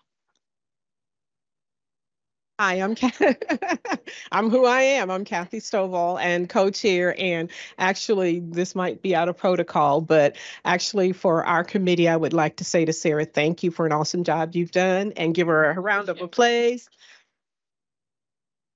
She has been a good, strong leader and very supportive, and I'm just excited about the work that we've done, and Sarah's going to kick us off. Thank you, Kathy. I appreciate that. Okay, so we have come a long way this year. We started off with our definition for our first 6-month goal was doing a lot of research. And so we looked at both local systems here in Kentucky, we looked at national systems, and then we even dabbled in some international waters to do information gathering about historical approaches to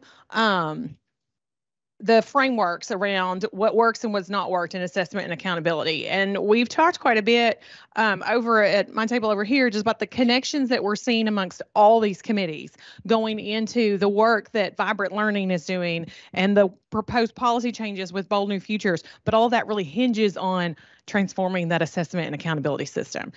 And then after we did so much research, looking at our L3s, looking at different state systems, and then even looking at some other countries, Finland, South Africa, I think Singapore were some of the ones that we looked at. We took all of that research. We wrote a giant report, presented that to KBE's board meeting back in March of this year, and then came back in April and transformed that work into our next goal, which is to start thinking about different models. What are some different models? Taking all of the historical and innovative research that we looked at, what are some different models that we can pull together, including our design principles, and start exploring those opportunities between the different trade-offs between having a completely local system, having a state system, and then having this federal system. So our work redesign, we summarized those findings. We split into some work stream groups when we were doing research, which we discovered had pros and cons. We felt like some of us were kind of isolated and not really knowing what was going on with the other groups. And so we've not done that since, but we presented that work to KBE back in March. We did some design principles for how we wanted assessment and accountability to look, like what were the key points and the criteria that we were looking at and we were designing that work, created a committee charter in accordance with our grant deliverables, developed some different prototype models for assessment and accountability, including that locally controlled, really taking a lot of look at the work that the L3s are doing in Kentucky, some state supported and then state centralized work, and then talked about the essential design features and design ideas for those. And then we are still in the middle of working on some systems bank work, and that's really getting into cross committee work for that piece. Kathy, do you want to talk a little bit more about that there? And just looking at what we did in terms of creating just the conversations that we've had today, we looked at bullet number 3, created design principles for accountability and assessment. And just talking with the table that I'm with, we noted the importance of communication across committees and how what Vibrant Learners are looking at applies a lot to some of the design principles that we are thinking about as important when it comes to accountability and assessment. So matching those up is really one of those things that we were I started thinking about from just listening to it. So our accountability design system, we learned a lot of lessons, and they were great lessons. They were lessons where we came together as teams to be able to establish what we were going to do. And so one of them was working collectively to bring people together in challenging but rewarding ways. And so we didn't always agree. And I think they probably would say I was the one that least agreed, but I brought everybody around. We'll just say it like that. Yeah, I did. I always made them think. I'd sit quietly and then I'd start off. But we're diverse in backgrounds and expertise, which was one of those things that was important to me. And because I know that leads to stronger outcomes when you have that diversity. And we did bring that diversity to our group. And everybody felt comfortable in sharing what they saw was important and what needed to be addressed in terms of the work that we were doing for assessment and accountability.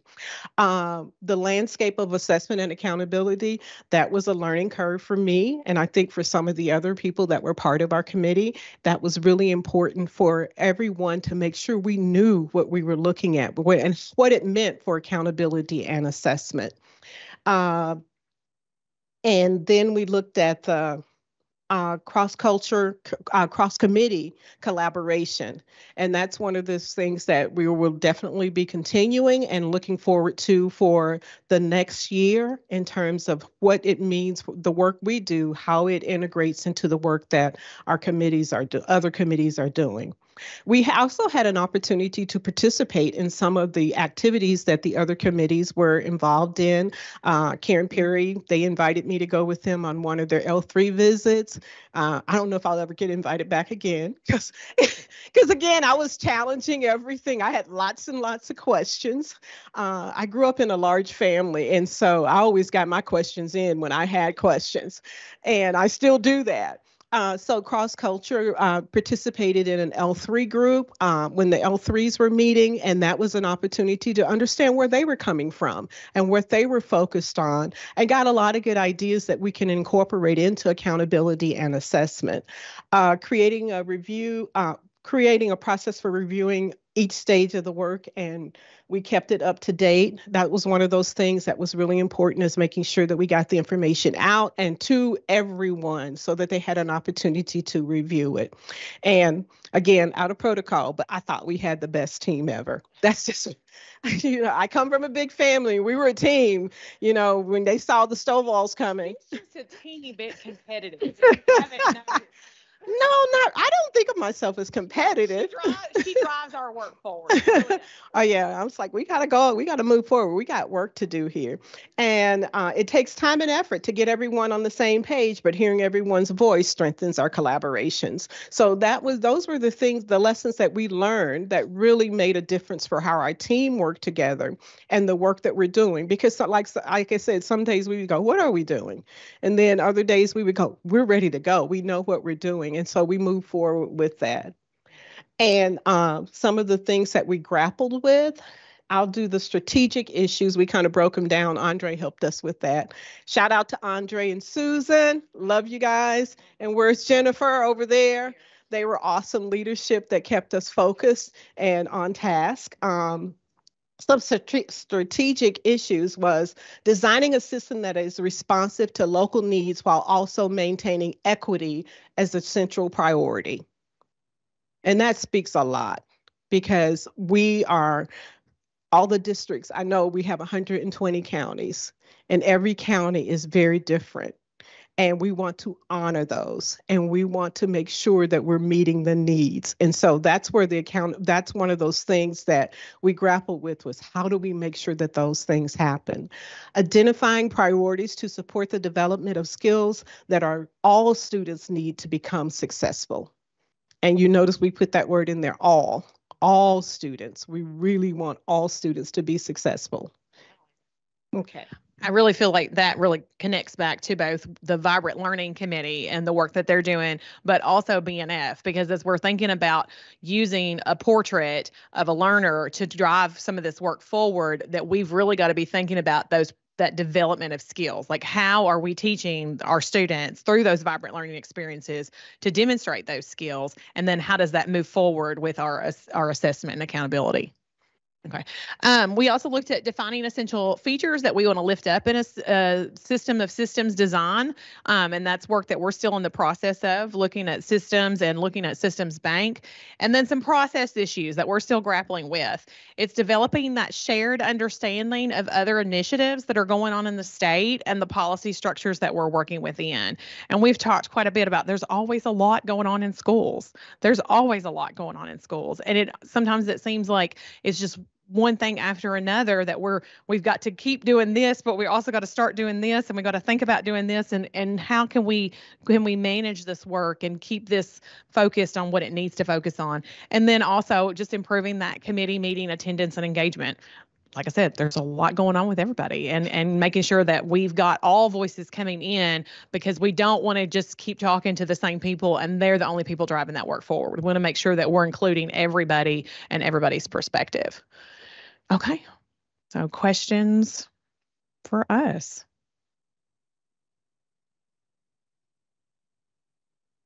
Nobody's going to ask a question because they're all thinking about going to break. Oh, there's snacks in the bag.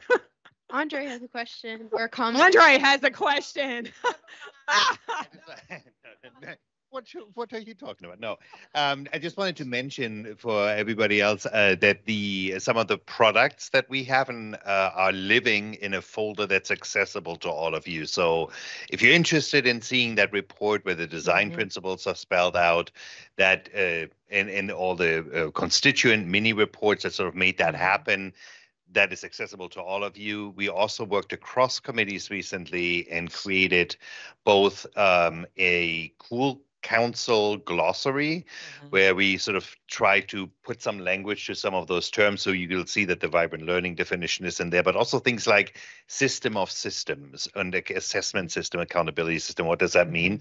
That's a living document, but at least, you know, it's several pages where you can maybe see whether the terms that you are interested in are there. If not, let us know. We can add to those. And we pointed out published glossaries in the literature and in the field that you might find valuable as well. And that's in your folder. There's this 2-pager with the list and the little big fat QR code. If you click, if you scan that, then you go to the folder. So, and there's maybe some other things that we have also additional resources. So that might be also something for the other committees maybe to say, if you have any additional resources that you want to share with other committees and the Cool Council more broadly, maybe let everybody know where they are. So then we can all have access to that. Thank you. Any other questions, comments? On my way.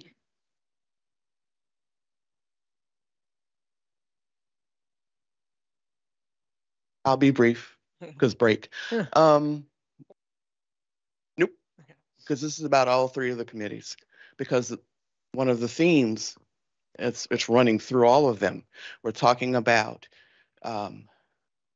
system of systems and changing things. Part of the issue with putting more things on top of what's there is we haven't drilled down and addressed what's already there. So when we talk about this work and we're talking about altering what assessment looks like, I would like to hear more conversation about the accountability part and who's held accountable. That means we need to address and look at all of the legislation that's in play, all of the policies that are in play that are indeed the inequitable barriers. If we don't eliminate those barriers on the ground level, at the fundamental level, we can pile all this pretty stuff on top. We can do project-based learning. We can talk about vibrant learning experiences, but if you don't address it at that point, are we spinning our wheels? So when we get into committee time and we really hash this out, I would like to see if we can't discuss that a little bit more.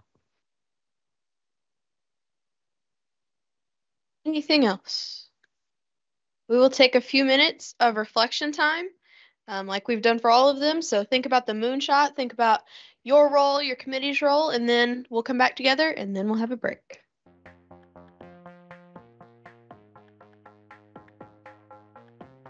All right. So as everyone makes their way back, well, let me introduce myself because I didn't do that this morning. So I'm Karen Dodd. I'm the Chief Performance Officer here at the Kentucky Department of Education, and also the KDE lead for the United We Learn Council. So I want to personally thank each and every one of you for being here. This has been such amazing discussion so far this morning, and I really appreciate everyone's engagement here today. We are now moving into our conversation about the moonshot. So we heard a lot about that from Vice Chair Young this morning, and even in our kickoff meeting last year, what we were really challenged with coming up with a moonshot for changing education in Kentucky. So we never really put pen to paper and said, this is what our moonshot is. And I think it may have caused a little bit of confusion as we have gone through this past year trying to get some work done and figuring out what all of our deliverables are. So job one for this convening is really to make sure that we know what our moonshot is. So we're going to work through that here this morning before lunch. Lunch is here, by the way. So once we wrap up this, we will be having lunch. But this is really, really important work. So I'm going to turn it over to Donnie, and he's going to explain the process. And then we will get down to business. Donnie? Awesome. Thank you, Karen. As a former science teacher, I'm potentially overly fond of extended metaphors. And so I'm going to pick up on the theme of the moonshot. One of the kind of interesting questions in there is like, why choose the moon? Is it some arbitrary thing that's out there? But in fact, the moon has water, which you need to survive and also make space fuel. It has minerals, it has raw materials, it has reduced gravity, It has places that can be safe from radiation. In other words, it's actually a beautiful jump off point for the rest of the solar system and thereby the stars. So it's not an arbitrary choice. It is a purposeful choice because it opens up other opportunities that will be meaningful for the future. And so what our question is what is our moonshot? What is the thing that will open up greater opportunity, greater possibility, greater change for education, as Karen was just noting? We've heard again and again from the L3s, from your work, from multiple sources, including numerous surveys across Kentucky, that things like assessment and accountability change are an important gateway to shifting the nature of education in the Commonwealth. But really, we need to get down to clearer terms about what we are really aspiring to. So that's the aim of today's session right now before lunch. Chair Robinson articulated that path. So it's how we'll get to that goal. But we need to name that goal in greater detail and integrate across the work of the three committees. So we're essentially NASA in this analogy. Yes, get excited. It's very cool. And we have to decide exactly, where we're going to try to land. Because you may not know this, because I know this because I'm a super space nerd. My entire family were Star Trek characters this Halloween. So just in case my cred was in question. But there was actually a lot of discussion and argument among the engineers at NASA about where on the moon to land. Would they land, in this region versus this one? Ultimately, they settled on the Sea of Tranquility for Apollo 11. But that was through a lot of deliberation and discussion. And that's, I just want to put that out there because that's what we are going to do right now, is engage in a discussion at your table about what is the right moonshot for us. Okay. So the way we're going to start is just going into multiple data sources. So in the green folder that you have on your table, there are multiple sort of resources and data gathering products, first of which are the key themes that were related to assessment and accountability in particular, but also student learning and families and engagement from the original United We Learn report. And so there's also data sources from engagements that we did with the Superintendent's Advisory Council, Students Advisory Council, and a number of other organizations. The whole United We Learn report is actually linked in there as a QR code, so you can also access that if you want to refresh your memory about where that came from. You also had discussions just now in that past hour about what you heard from those report outs that might inform the moonshot. So what we're going to ask you to do now is actually we're going to be standing up, but we're going to put all of those data sources, maybe move all your things, your stuff kind of into the middle of the table, create some blank space, lay out all of the things that are in the green folder. So go ahead and do that. Kind of make some space because we're going to be kind of carouseling around the tables. All right. So I'm going to leave these instructions up here, but now you should have your different data sources out. You're going to literally stand up and walk around your tables. I'll wait till people are ready. Yep. All right. So just look over here. I'll give you the instructions of what to do now.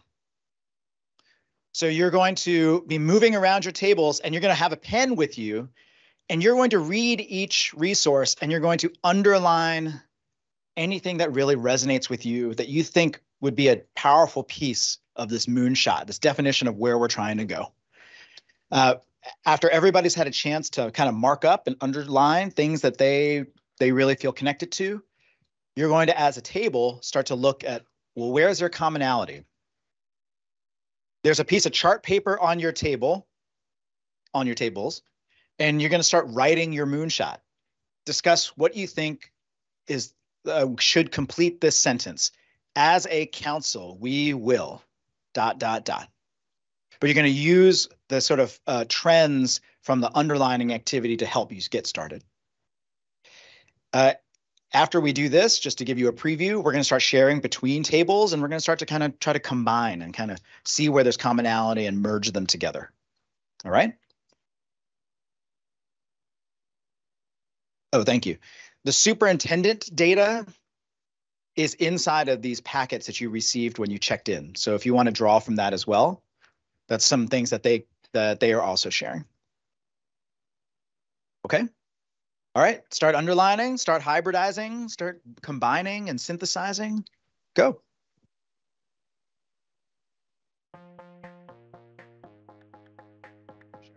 Okay, we're gonna have each group share out. Now, this is an important moment. We've written a lot, and remembering that everything that we write is not going to be in the final moonshot, because the moonshot is meant to be concise, right? And it's meant to be sharp. And just like when when John F. Kennedy said, we're going to land on the moon, he didn't go into a paragraph saying it's going to be 3 people. It's going to include somebody from the Midwest and from California. They're going to land safely. They're going to come home. There were a lot of details about that moonshot that don't need to be in the galvanizing statement that helps us know where we're going. So after we share this out, anybody who wants to join a discussion during lunch to try to synthesize these for a presentation after, please come join us. We'll just be sitting up here like chomping away at trying to synthesize this.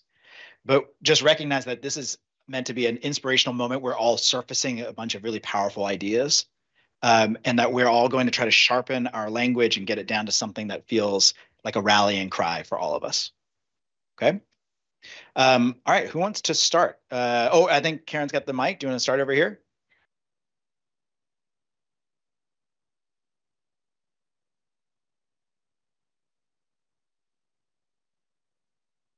It's not me. Yeah. Great start. Great start. Thank you, Susan. Okay, so we are still drafting, as most of you are, but we can talk about the high points and what we meant to say. It doesn't say it yet, but here's what we meant to say. So this is our shared one right now. As a council, we will create a locally relevant accountability system that incorporates multiple avenues of assessment to demonstrate personalized evidence of learning. We're not sure that all the qualifiers are in the right place. What we want to say is that there is a broad accountability system for the state that incorporates inside that some local decision making that's created by the community and the stakeholders, all stakeholders, not just the community, but that includes students, teachers, classified staff, parents, everyone. So all stakeholders are deciding for the context of their community what's important, what do we want kids to know, be able to do, and be like when they graduate. And that kids will have some choice, lots of choice, and a personalized way to demonstrate that. So that's what we're trying to say. We kept saying, we hope you all said that, because we kept moving all of our personalized and local and all of that around to try to say that. So that's what we're trying to say. Yeah.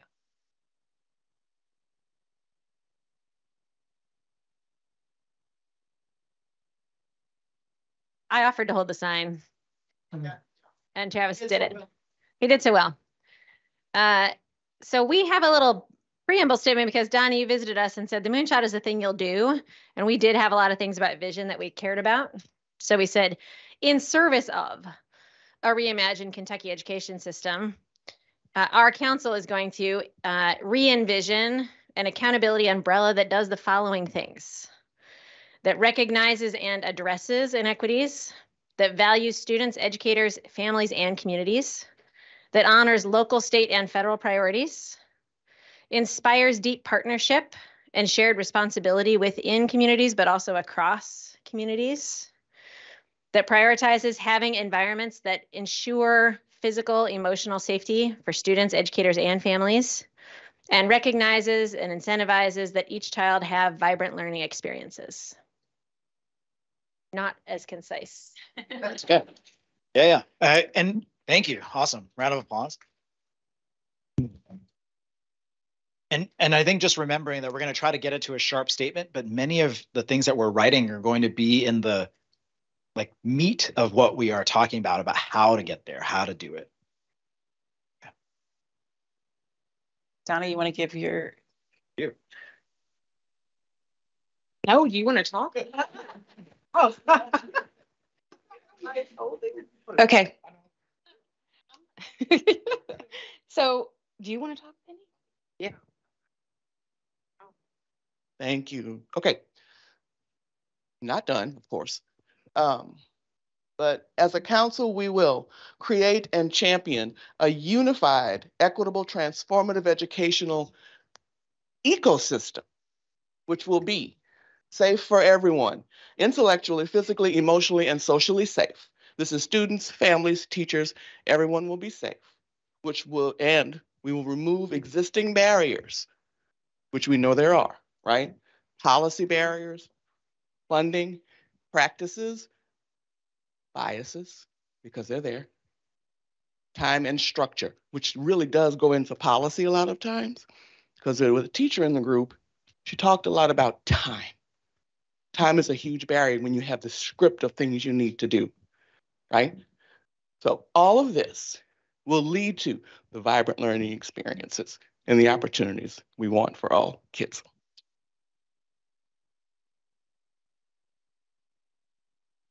Okay, we also went with the anchor statement and action phrases.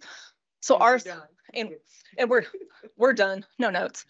As a council, we will drive improvement by transforming our assessment and accountability system to promote individualized success that reflects the needs of all families and communities by, and these, we envision these in this order. Number one, engaging, listening, sharing, and collaborating, and sharing a rich picture reciprocally within communities. Number two, creating the conditions necessary for all students to be agents of their own learning to demonstrate readiness for future success. And we had a note that we would hyperlink the word all to a definition of those populations that we intend to include so that no one feels left out. Those that have 504s and IEPs, those that are transient, those in DJJ. We want to make sure all knows we mean all. And then number three, focusing on the integration of durable skills, soft skills in parentheses, in student learning and academic outcomes. Round of applause. Thank you. Okay. So as we break for lunch, so I always knew that someday my esoteric knowledge about NASA and history of spaceflight was going to come in handy. I have another extended metaphor for the thing after lunch. Man, we got it. It's going to be great. This is like the best day of my life. When President Kennedy made the announcement about the moonshot, it was met with like people in his own cabinet were like, "What are you talking about?" Like it was actually a really stunning moment for them as well. And it took time to build the trust across his own team for them all to sort of see how that was going to be possible, what was embedded in that. And so I just want to offer up that story because we're going to do some work right now. We're going to try to bring together these pieces and try to create something sharp like that moonshot description, a target. Where are we going to go? Where are we trying to, what thing are we going to accomplish? But that's going to involve some trust.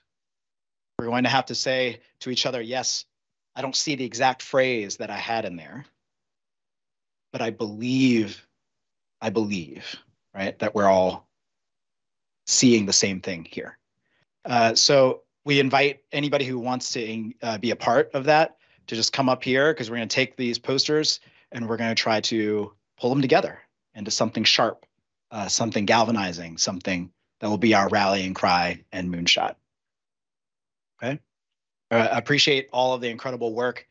We've built a lot of shared knowledge and some deeper commitment right now.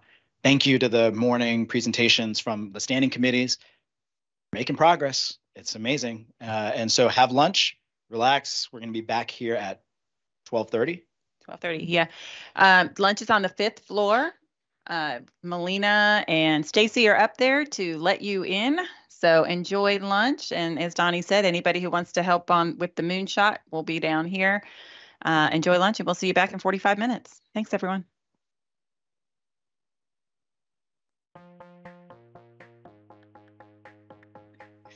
All right. Hope everybody had a good lunch. So there was about 8, 9, 10 folks who spent a lovely standing lunch together, working over the incredible products that you came up with prior to lunch. That was the fastest 45 minutes I've ever experienced. What I'll say, I'll just speak to a little bit of process, and then you can see it up behind me, behind us. So when we looked at the 4 products, we realized that many of them included both a why and how. And that's very important context, but a very sharp moonshot is really just about like the what we are trying to achieve. And so but we tried to live in there, try to build in the deep meaning and energy that came from the conversations that we heard and captured. There's a whole thing that actually is amazing. We were like so multimodal. Sarah typed all of your things into ChatGPT and asked it to summarize. And it came up with something really interesting. So we'll share that in a moment, or later when she emails it to me. But so there's a whole page that can sort of meaningfully come after this that describes what does meaningful mean? What does it mean to matter to these different groups? But what we were trying to capture was this sort of parsimony and brevity that would leave us with something like quite clear and galvanizing, and something we could say to our neighbors and our friends and our community members. Like, what are you guys doing at the Cool Council? Well, we are shaping a meaningful accountability system that matters to students, families, educators, and communities. So that's and I would invite like the members of the folks who were working on this to share. Yeah, Ed?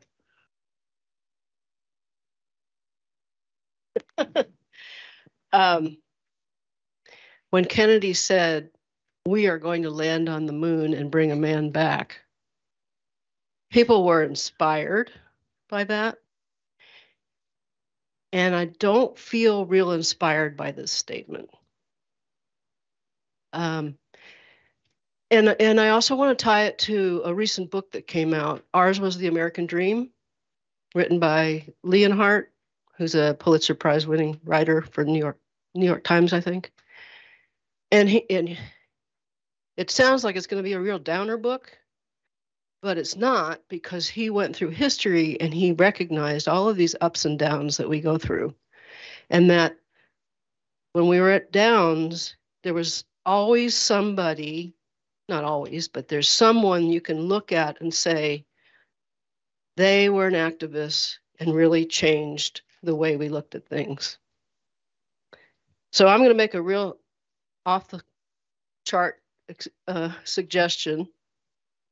And that is, the Cool Council will revive the American dream of public education for all. And then we could get into the accountability and assessment and all that sort of thing. I heard some oohs and ahs. Or, yeah, so, yeah, and I had several, thank you. I think dissent is good. It's the foundation of our democracy. I think we may have the same sort of feeling. I wonder, Penny, because I heard your thought here. It's like the idea of reviving the American dream is a challenging one, because the American dream has a lot of energy.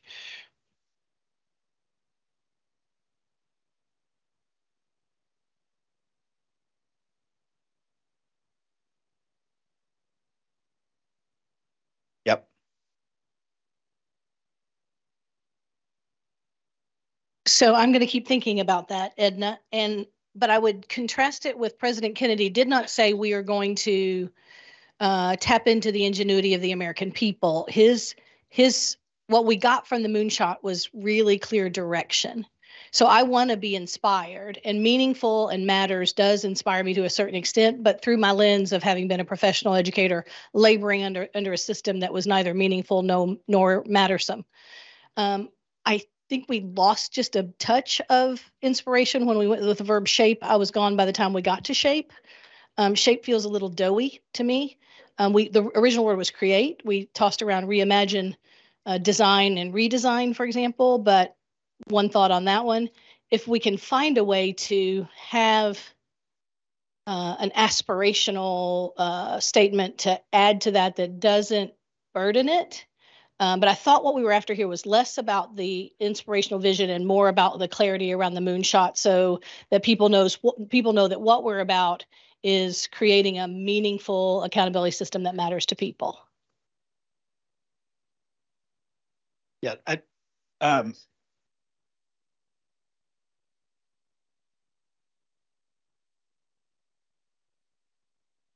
yep.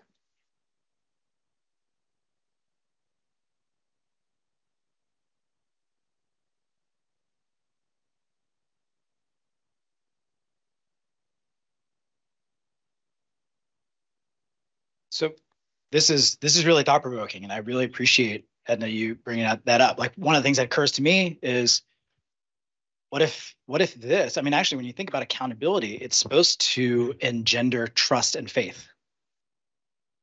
And what if the outcome is that we restore trust and faith in public education?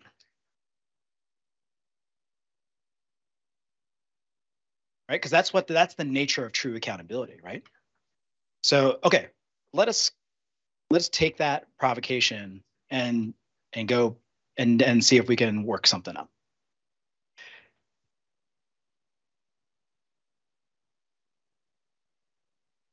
So something that I saw a lot in the individual posters was that is distinctly lacking here is safety and equity. It's not there at all. But you can't really have, or well, you can have the accountability system, but how will that really help students if they don't feel safe enough in their environment to be able to actively use that and enjoy that? And how can you have that without every school having the same means to really have that with the equity? I just feel like it's missing from the moonshot itself.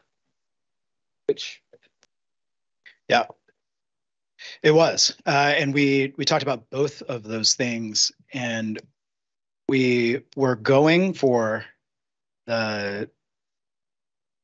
something brief enough that we could say. And that when we started to think of and live for us in how do we define both meaning and mattering to everybody. And I don't think anybody would say that both those things aren't meaningful and don't matter. But we hear you. Like I said, I think right now, what my suggestion would be is that we could just continue, we hold this, and it's not perfect. And it was created through a collaborative, co-creative process. And that co-creation door sort of remains open. What we want to do right now is start to ask ourselves and invite additional thoughts and feedback on that. So thank you. This has been super thought-provoking. What we want to do right now is also acknowledge that it feels like there's something close here, though, right? Are we feeling like close-ish? that we have this idea that we want to create this system that will result in greater safety or be embedded in a safe learning environment that serves equity, that is meaningful and matters to important stakeholders. That's the accountability system that we want. So we'll hold that. Hopefully those elements feel still true.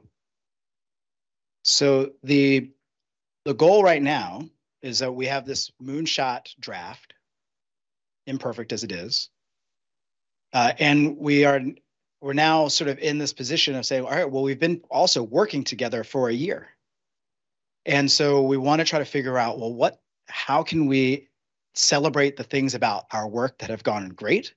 And how do we engage with the things and start to address the things that haven't gone well? Here's the core issue that I would name that we're solving for. Attendance and engagement has been variable in both the council as a whole and within standing committees. So that's something that's really important because because of the presence of the people that are here, we got important provocations about what will make the moonshot better. Every product improves with deeper, richer engagement of a broader and more diverse set of stakeholders. But if they're not there, we get stymied in the progress that we try to make.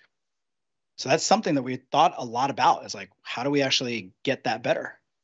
And so what we try to do in the leadership team, the cool leadership team that tries to plan and support the standing committees and organize this, is we did what's called a journey map. So if you look around the room, you see these huge pieces of butcher paper. And over here, you'll follow me. Yes, the camera, I guess, is also. So this journey map is a timeline for each month between November 2022 and November 2023. It has some key events that happened both at the council level, but also some things that happened at the leadership team level. So things that we did at different times over the course of this process. What you'll see here is little stickies that indicate a smiley face, a neutral face, and a sad face. That's meant to represent sort of how did I experience that? As a member of those teams, how did my experience of planning for the kickoff meeting, how did I emotionally experience that? And through the lens of, like, did I feel engaged? Did I feel empowered? Did I feel excited? And so what we all did as a leadership team were start to fill out little notes like this. So I wrote, for planning the kickoff meeting, I said, I experienced a sense of possibility in getting ready. It felt really collaborative and co-creative. So my energy level on that and kind of level of engagement was high. And so I'm putting my little data point here on the journey map. And we did this for a whole bunch of these just as models. And so, we put it for different ones, and you can see like the level of sort of excitement, engagement went up and down for different people at different times for different events.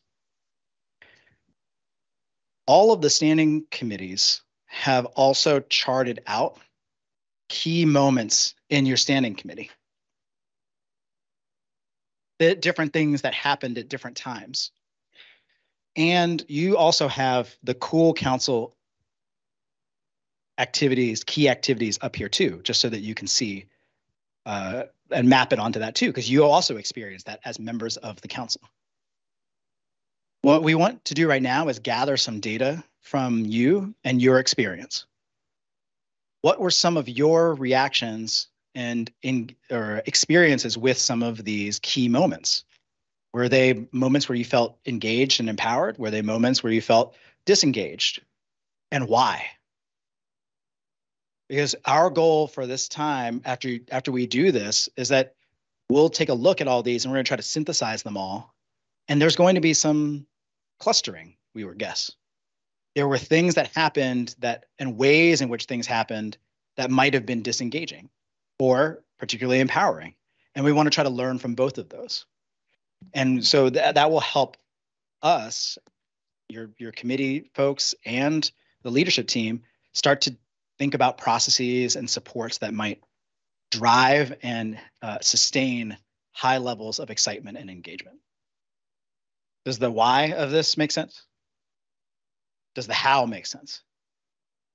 Probably not quite yet. So what we're going to do is you're going to come over to your standing committee's poster, and you're going to share some Post-it notes. We have lots of them around. And you're going to start looking at the activities and start jotting down how you experienced that and why. Was there something in particular about how it was planned, how it was executed, how it, framing for it, whatever. Your experience is your experience. We want to know it. So jot that down on the Post-it note and then place it up where it fits on an emotional scale. Yeah. Yeah.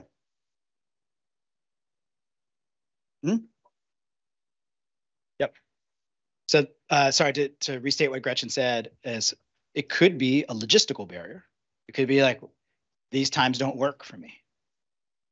This mode of engagement doesn't work for me. This level of frequency doesn't work for me, right? These are things that could be a part of the barriers. Okay. This is not for us to like dwell and wallow in our things. Actually, if you look at everything that we've accomplished, it actually like feels really great. But it is to help us solve problems. So I told you there was one more element of the extended analogy here, and I was like really excited about it. So Apollo 13, which many of you have seen the movie, it happened because there was an oxygen tank that didn't spin and rotate correctly as they were going into their launch sequence. And that caused a catastrophic failure that almost destroyed the whole mission. When they came back, the engineers didn't just say, well, I guess that's just a feature of the Apollo craft, the Saturn V rocket. They said, you know what? We need to understand the root cause of the issue. We're going to solve the motor issue. And then they had a series of successful launches after that. That's what we're doing right now. Where's the servo motor broken? Okay. So thank you for riding along on my 3-hour extended analogy. This one. ENF is over here. Yep. Blue. AI is green, and VLE is yellow. So you can go to your committee's board and begin to work.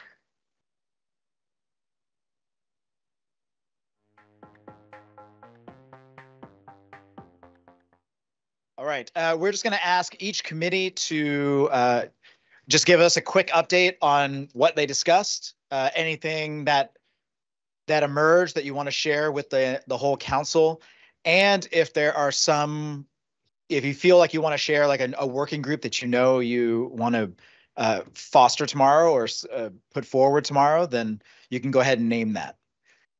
Just as a reminder, as a preview for tomorrow, when we come back, we're going to do some initial kind of work together, but then we are going to split up into working groups that are cross committee. So they might be about a thing, about a tool that they want feedback on from across committees.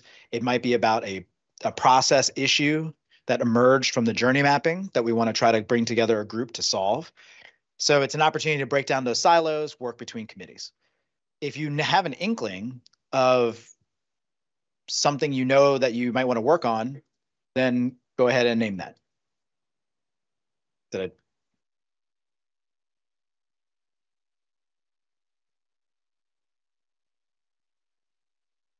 Yes.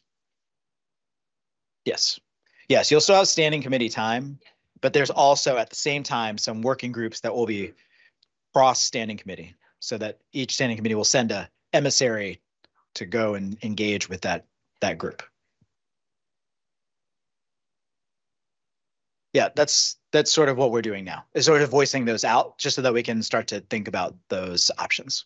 But we're also going to do that first thing tomorrow morning. So if you haven't thought of them by this moment, that's okay. Yeah, by each group. So does anybody want to start? vibrant learning experiences, perhaps? We had a vibrant meeting, of course, is what we do. Susan, you ready? We have 3 working groups in vibrant learning. One working group was about definition. One working group is about making simple shifts for folks to shift into vibrant learning, know how to begin. And then the MAP group made some progress on the criteria and the submission process for the MAP itself. We all made some progress, but I think I want to turn it over to Susan to talk about, because there was a specific question about the definition this morning. So just hear a little bit of an update about what happened with the definition of vibrant learning. So we didn't have enough time to get back to our full group of vibrant learning. So we're not ready to share the draft yet because we want to get that input from them and have a shared understanding of that before we share it with full council.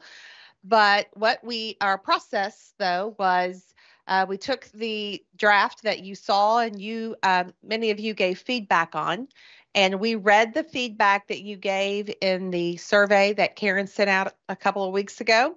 We considered and found some trends in that and considered some of those revisions. Then we also took some feedback we got from the L3 community of practice. We put it before them because they are engaging in vibrant learning experiences right now. So we were specifically asked the question in that place, would this describe the things that you're seeing in your classrooms in your school? So we took those 2 pieces and some input from the vibrant learning group, and we made some initial revisions that we will take to our vibrant learning committee full group tomorrow to get their feedback on and hopefully be able to bring that forward. And just again, to reiterate, the importance of that is if we are going to identify and have people self-identify what that means, the definition is just the beginning to then later develop the criteria that are specific for vetting those, so that you can't just say, I've got one. We've got to make sure that we're vetting the process. The definition is that step that will then help us develop criteria. Thank you. And Susan, you want to hand that over to? Absolutely. Thank you, Kathy. Hey, AI, let's do it.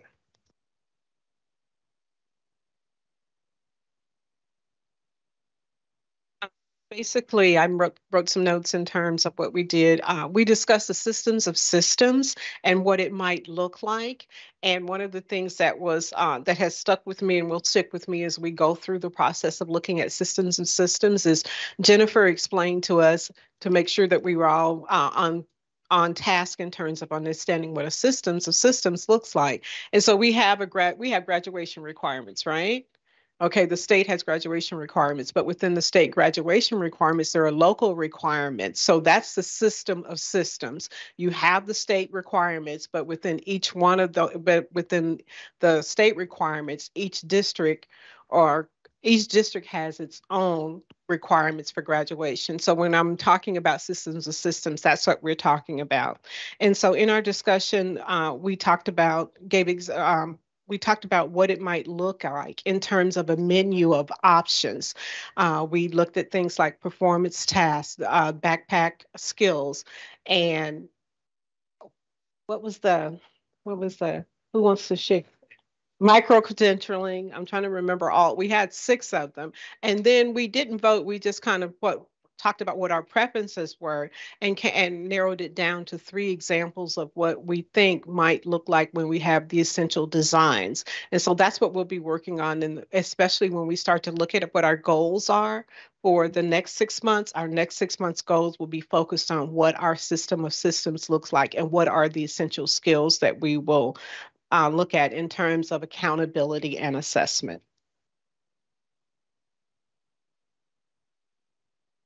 That's it.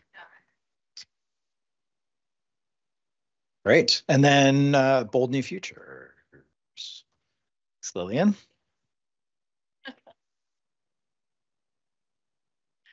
All right, so we had a very bold meeting, that was for Edna, where we actually approved two important pieces of committee business, and pay close attention because the first one is coming to all of you next for action. The first is our members back during our April convening spent a lot of time reviewing an opportunity analysis, looking at the state's policy system, where there were barriers, what opportunities might exist to begin to shift the policy system to better align to the vibrant learning experiences that we all know and love and saw in our initial exhibitions at our November convening. At our April convening, we prioritize some of those recommendations. Members selected where they wanted to see our committee really focus our energy. And so we are in the process of working through those one by one to really dig in, get detailed recommendations to bring forward for consideration. So all of you voted on the first one right before this particular meeting, which was on ways to generate more funding and supports for districts who want to explore this important work and begin piloting in their own communities. The second one we looked at today dealt with trying to create an aligned vision for what learning expectations we want to see for our students. So what we noticed in our policy research is we have a Kentucky Portrait of a Learner, which articulates sort of these 6 attributes that we believe signify readiness, right? We also have a portrait of a graduate that the Kentucky Council on Post-Secondary Education put forth with 10 attributes for readiness and success within the post-secondary system.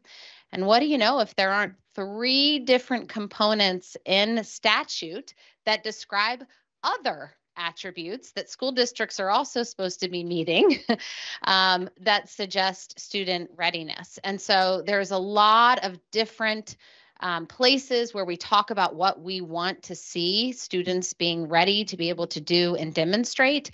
And there's alignment, but not complete alignment. And so what our committee was very interested in seeing is an effort emerge to look at all of those competing resources and to begin to have a conversation about how those might be aligned into a P to 20 continuum. So we stop thinking in silos.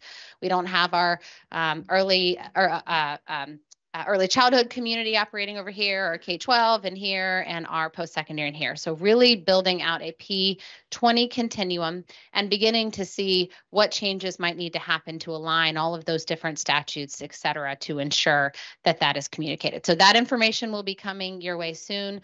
Our recommendation was that that process be housed within the Commonwealth Education Continuum. For those not familiar, this is an effort that actually exists. It's a partnership between the Kentucky Department of Education, the Kentucky Council on Post-Secondary Education, and the Lieutenant Governor. And so it brings all of the different sectors of the system together already, and they meet. And so that might be the right place potentially, and you guys can all decide when you review, to begin a work group to explore what alignment could look like. The second thing that we tackled is picking back up around the proposed changes to graduation requirements that the Kentucky Board of Education is looking at. We were tasked as a committee to go out and do that deep community engagement work, to engage our networks around a data collection activity to try to better understand what the community thinks about this proposed change. And so we collected that information, analyzed all of those responses, and we drafted a memo that we plan to send to the board on November 15th. We did make some beautiful red line changes to that amendment. There was great wordsmithing going on in our committee, but we got to a place where it was formally adopted. So we are prepared to send that to board members this month, and we'll be sure to send it around to everyone for review. Okay. Anything BNF members would add? Okay. Yeah.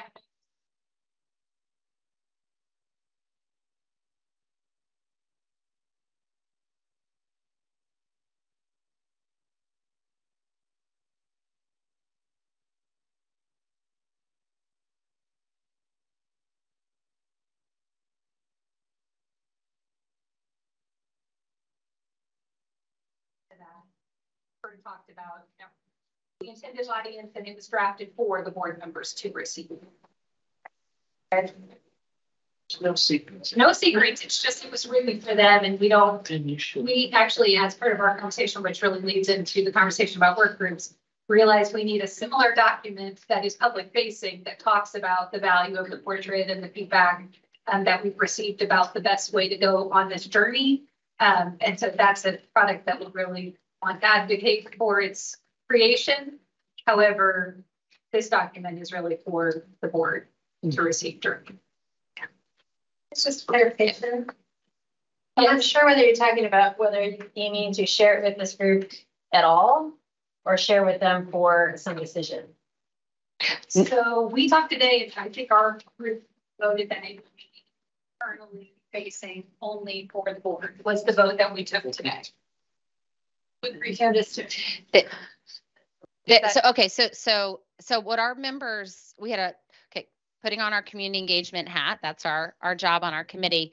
There was a lot of really rich conversation about how do we make sure that as a council, when we are engaging with communities, that we are talking about this work in a way that is really approachable, that makes sense, that doesn't feed into concerns or conspiracies about things. And we drafted the memo based on feedback from community members. And I think what Meredith is saying is if we start to share that, it could get sent to everyone and everyone and everyone. And then all of a sudden, we have not had an organized sort of structure around how we're creating that content, what it means, what it says.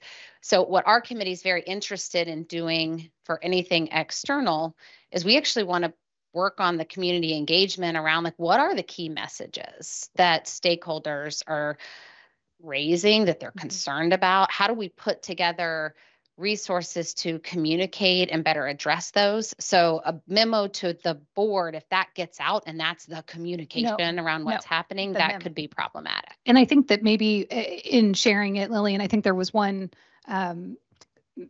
miscommunication there. So that was changes to our memo. We didn't make proposed changes to the graduation requirement amendments.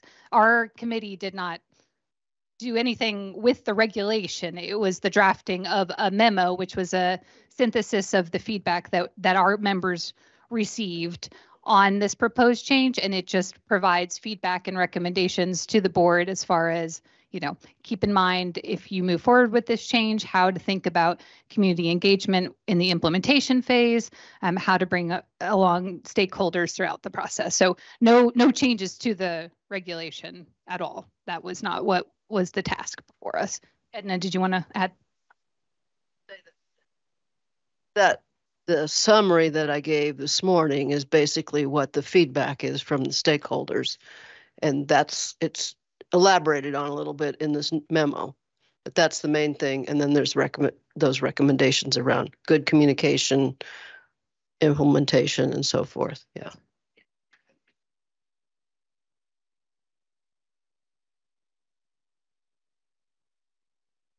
Yeah, one task that some of us, what we did while y'all were in standing committees was digitize all of the journey maps. So all of those now exist in an online space that can be accessed by everybody. And there were some interesting trends. We've read through everything, but we're still digging into it because there are some working groups that actually what we're just discussing now might actually address some of that, right? Like when do we do certain things? Who has to see certain things? What's the process that actually builds trust and makes sure that everything feels like it's being transparently done? Not that there wasn't, it's just, I think people have questions. And so but that's also been true for many of the things that have happened over the course of the past year.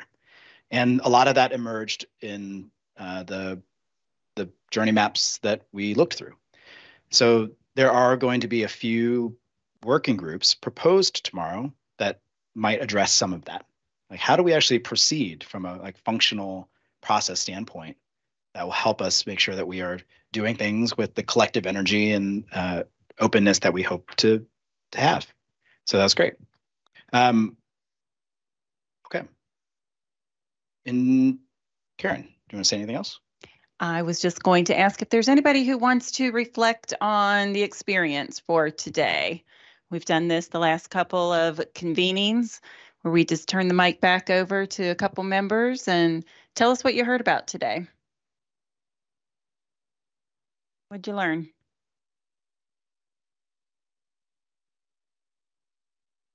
Anyone?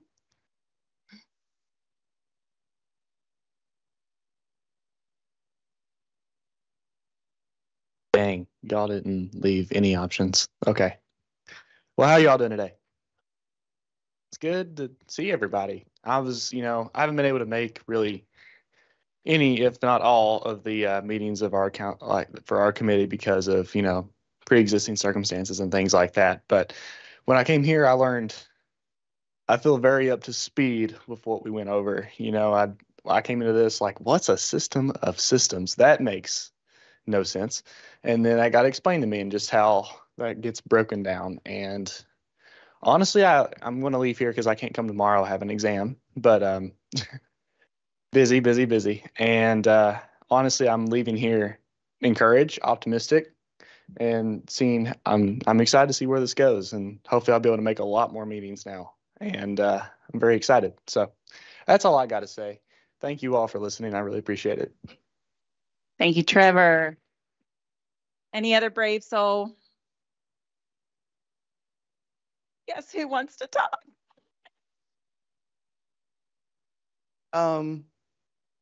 As someone who's been a part of this since Dr. Glass's listening sessions and the coalition, I will be brief when I say the first time we convened as the coalition, Dr. Glass gave us a charge. And he told us that we cannot do this work if you come to the table only using the lens of the group you're representing. I'm a parent. I can speak for teachers, I can speak for administrators, I can speak for the babies, I can speak for my parents. So that told me empathy rules the day and flexibility comes close second. I say that to say sometimes we can't take our hat off because the little title or that little category on our tent tells us we're here as a teacher, we're here as a superintendent. But that resonated with me and it sticks with me in this work. Your lens needs to expand or we will continue with siloed work and we will be meeting for naught. Just something to consider when we come back tomorrow. Thank you, Penny. Anyone else?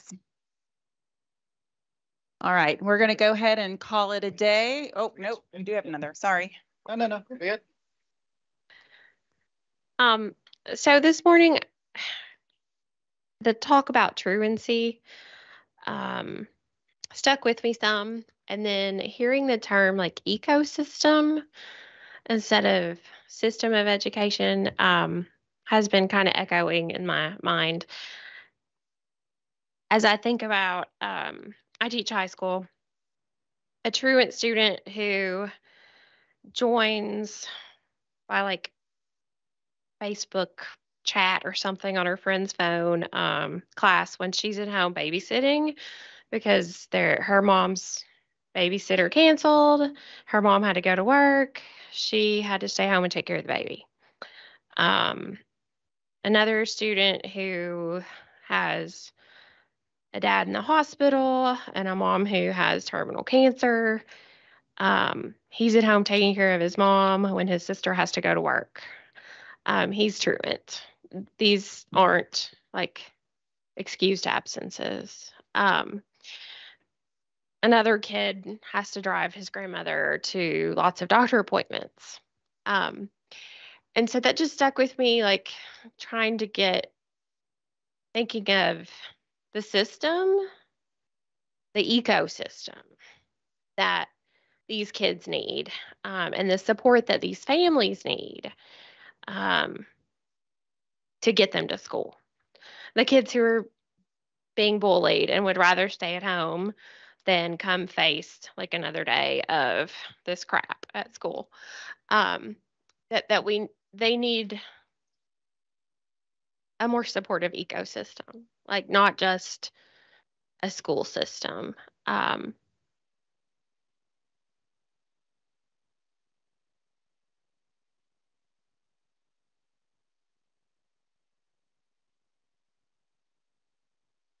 Hello, everyone. If I haven't already spoken to you, I'm new, but I've learned a lot of information today. But one of the things that I thought was very, very important is that we must remember who our audience is. And that when we're communicating this, that we've got to make sure, we know that people are at all different levels. And so when we're at this high level, we've got to make sure that we're communicating when we do our ads, when we do our media, that we are trying to meet everyone so that we can get this buy-in that we want. So we're cheerleaders and we're cheering this on, and we want them to get it become infectious. And we don't want to leave anyone out based on where they are in their understanding. So we got to make it plain. That's what I learned. Beautiful. All right. Well, thank you, everybody. Lots to consider. We're going to do a bunch of work to try to synthesize. We actually have 2 different drafts of the moonshot to share with you, but we'll do that tomorrow. And at least 2. I see now, like, people are perking up. You're like, ooh, there's 2. Maybe there could be 3. And then we'll also be surfacing the working groups tomorrow for, in addition to the standing committee time. So just remember, I don't know if you saw this in the agenda, but tomorrow sort of culminates in large part with some respondents from the community, from the broader Kentucky community, who are going to come and listen to the work to date, and sort of connect it to their work and give thoughts, feedback, and ideas. We'll also have a celebration of everything we've accomplished over the past year. So just stay tuned. That's all coming tomorrow. We'll start at 8:30. You can leave your binders and your name tags on the desk. This door will be locked tonight. We'll have plenty of food again tomorrow, so come hungry and have a good evening. Thanks, everyone.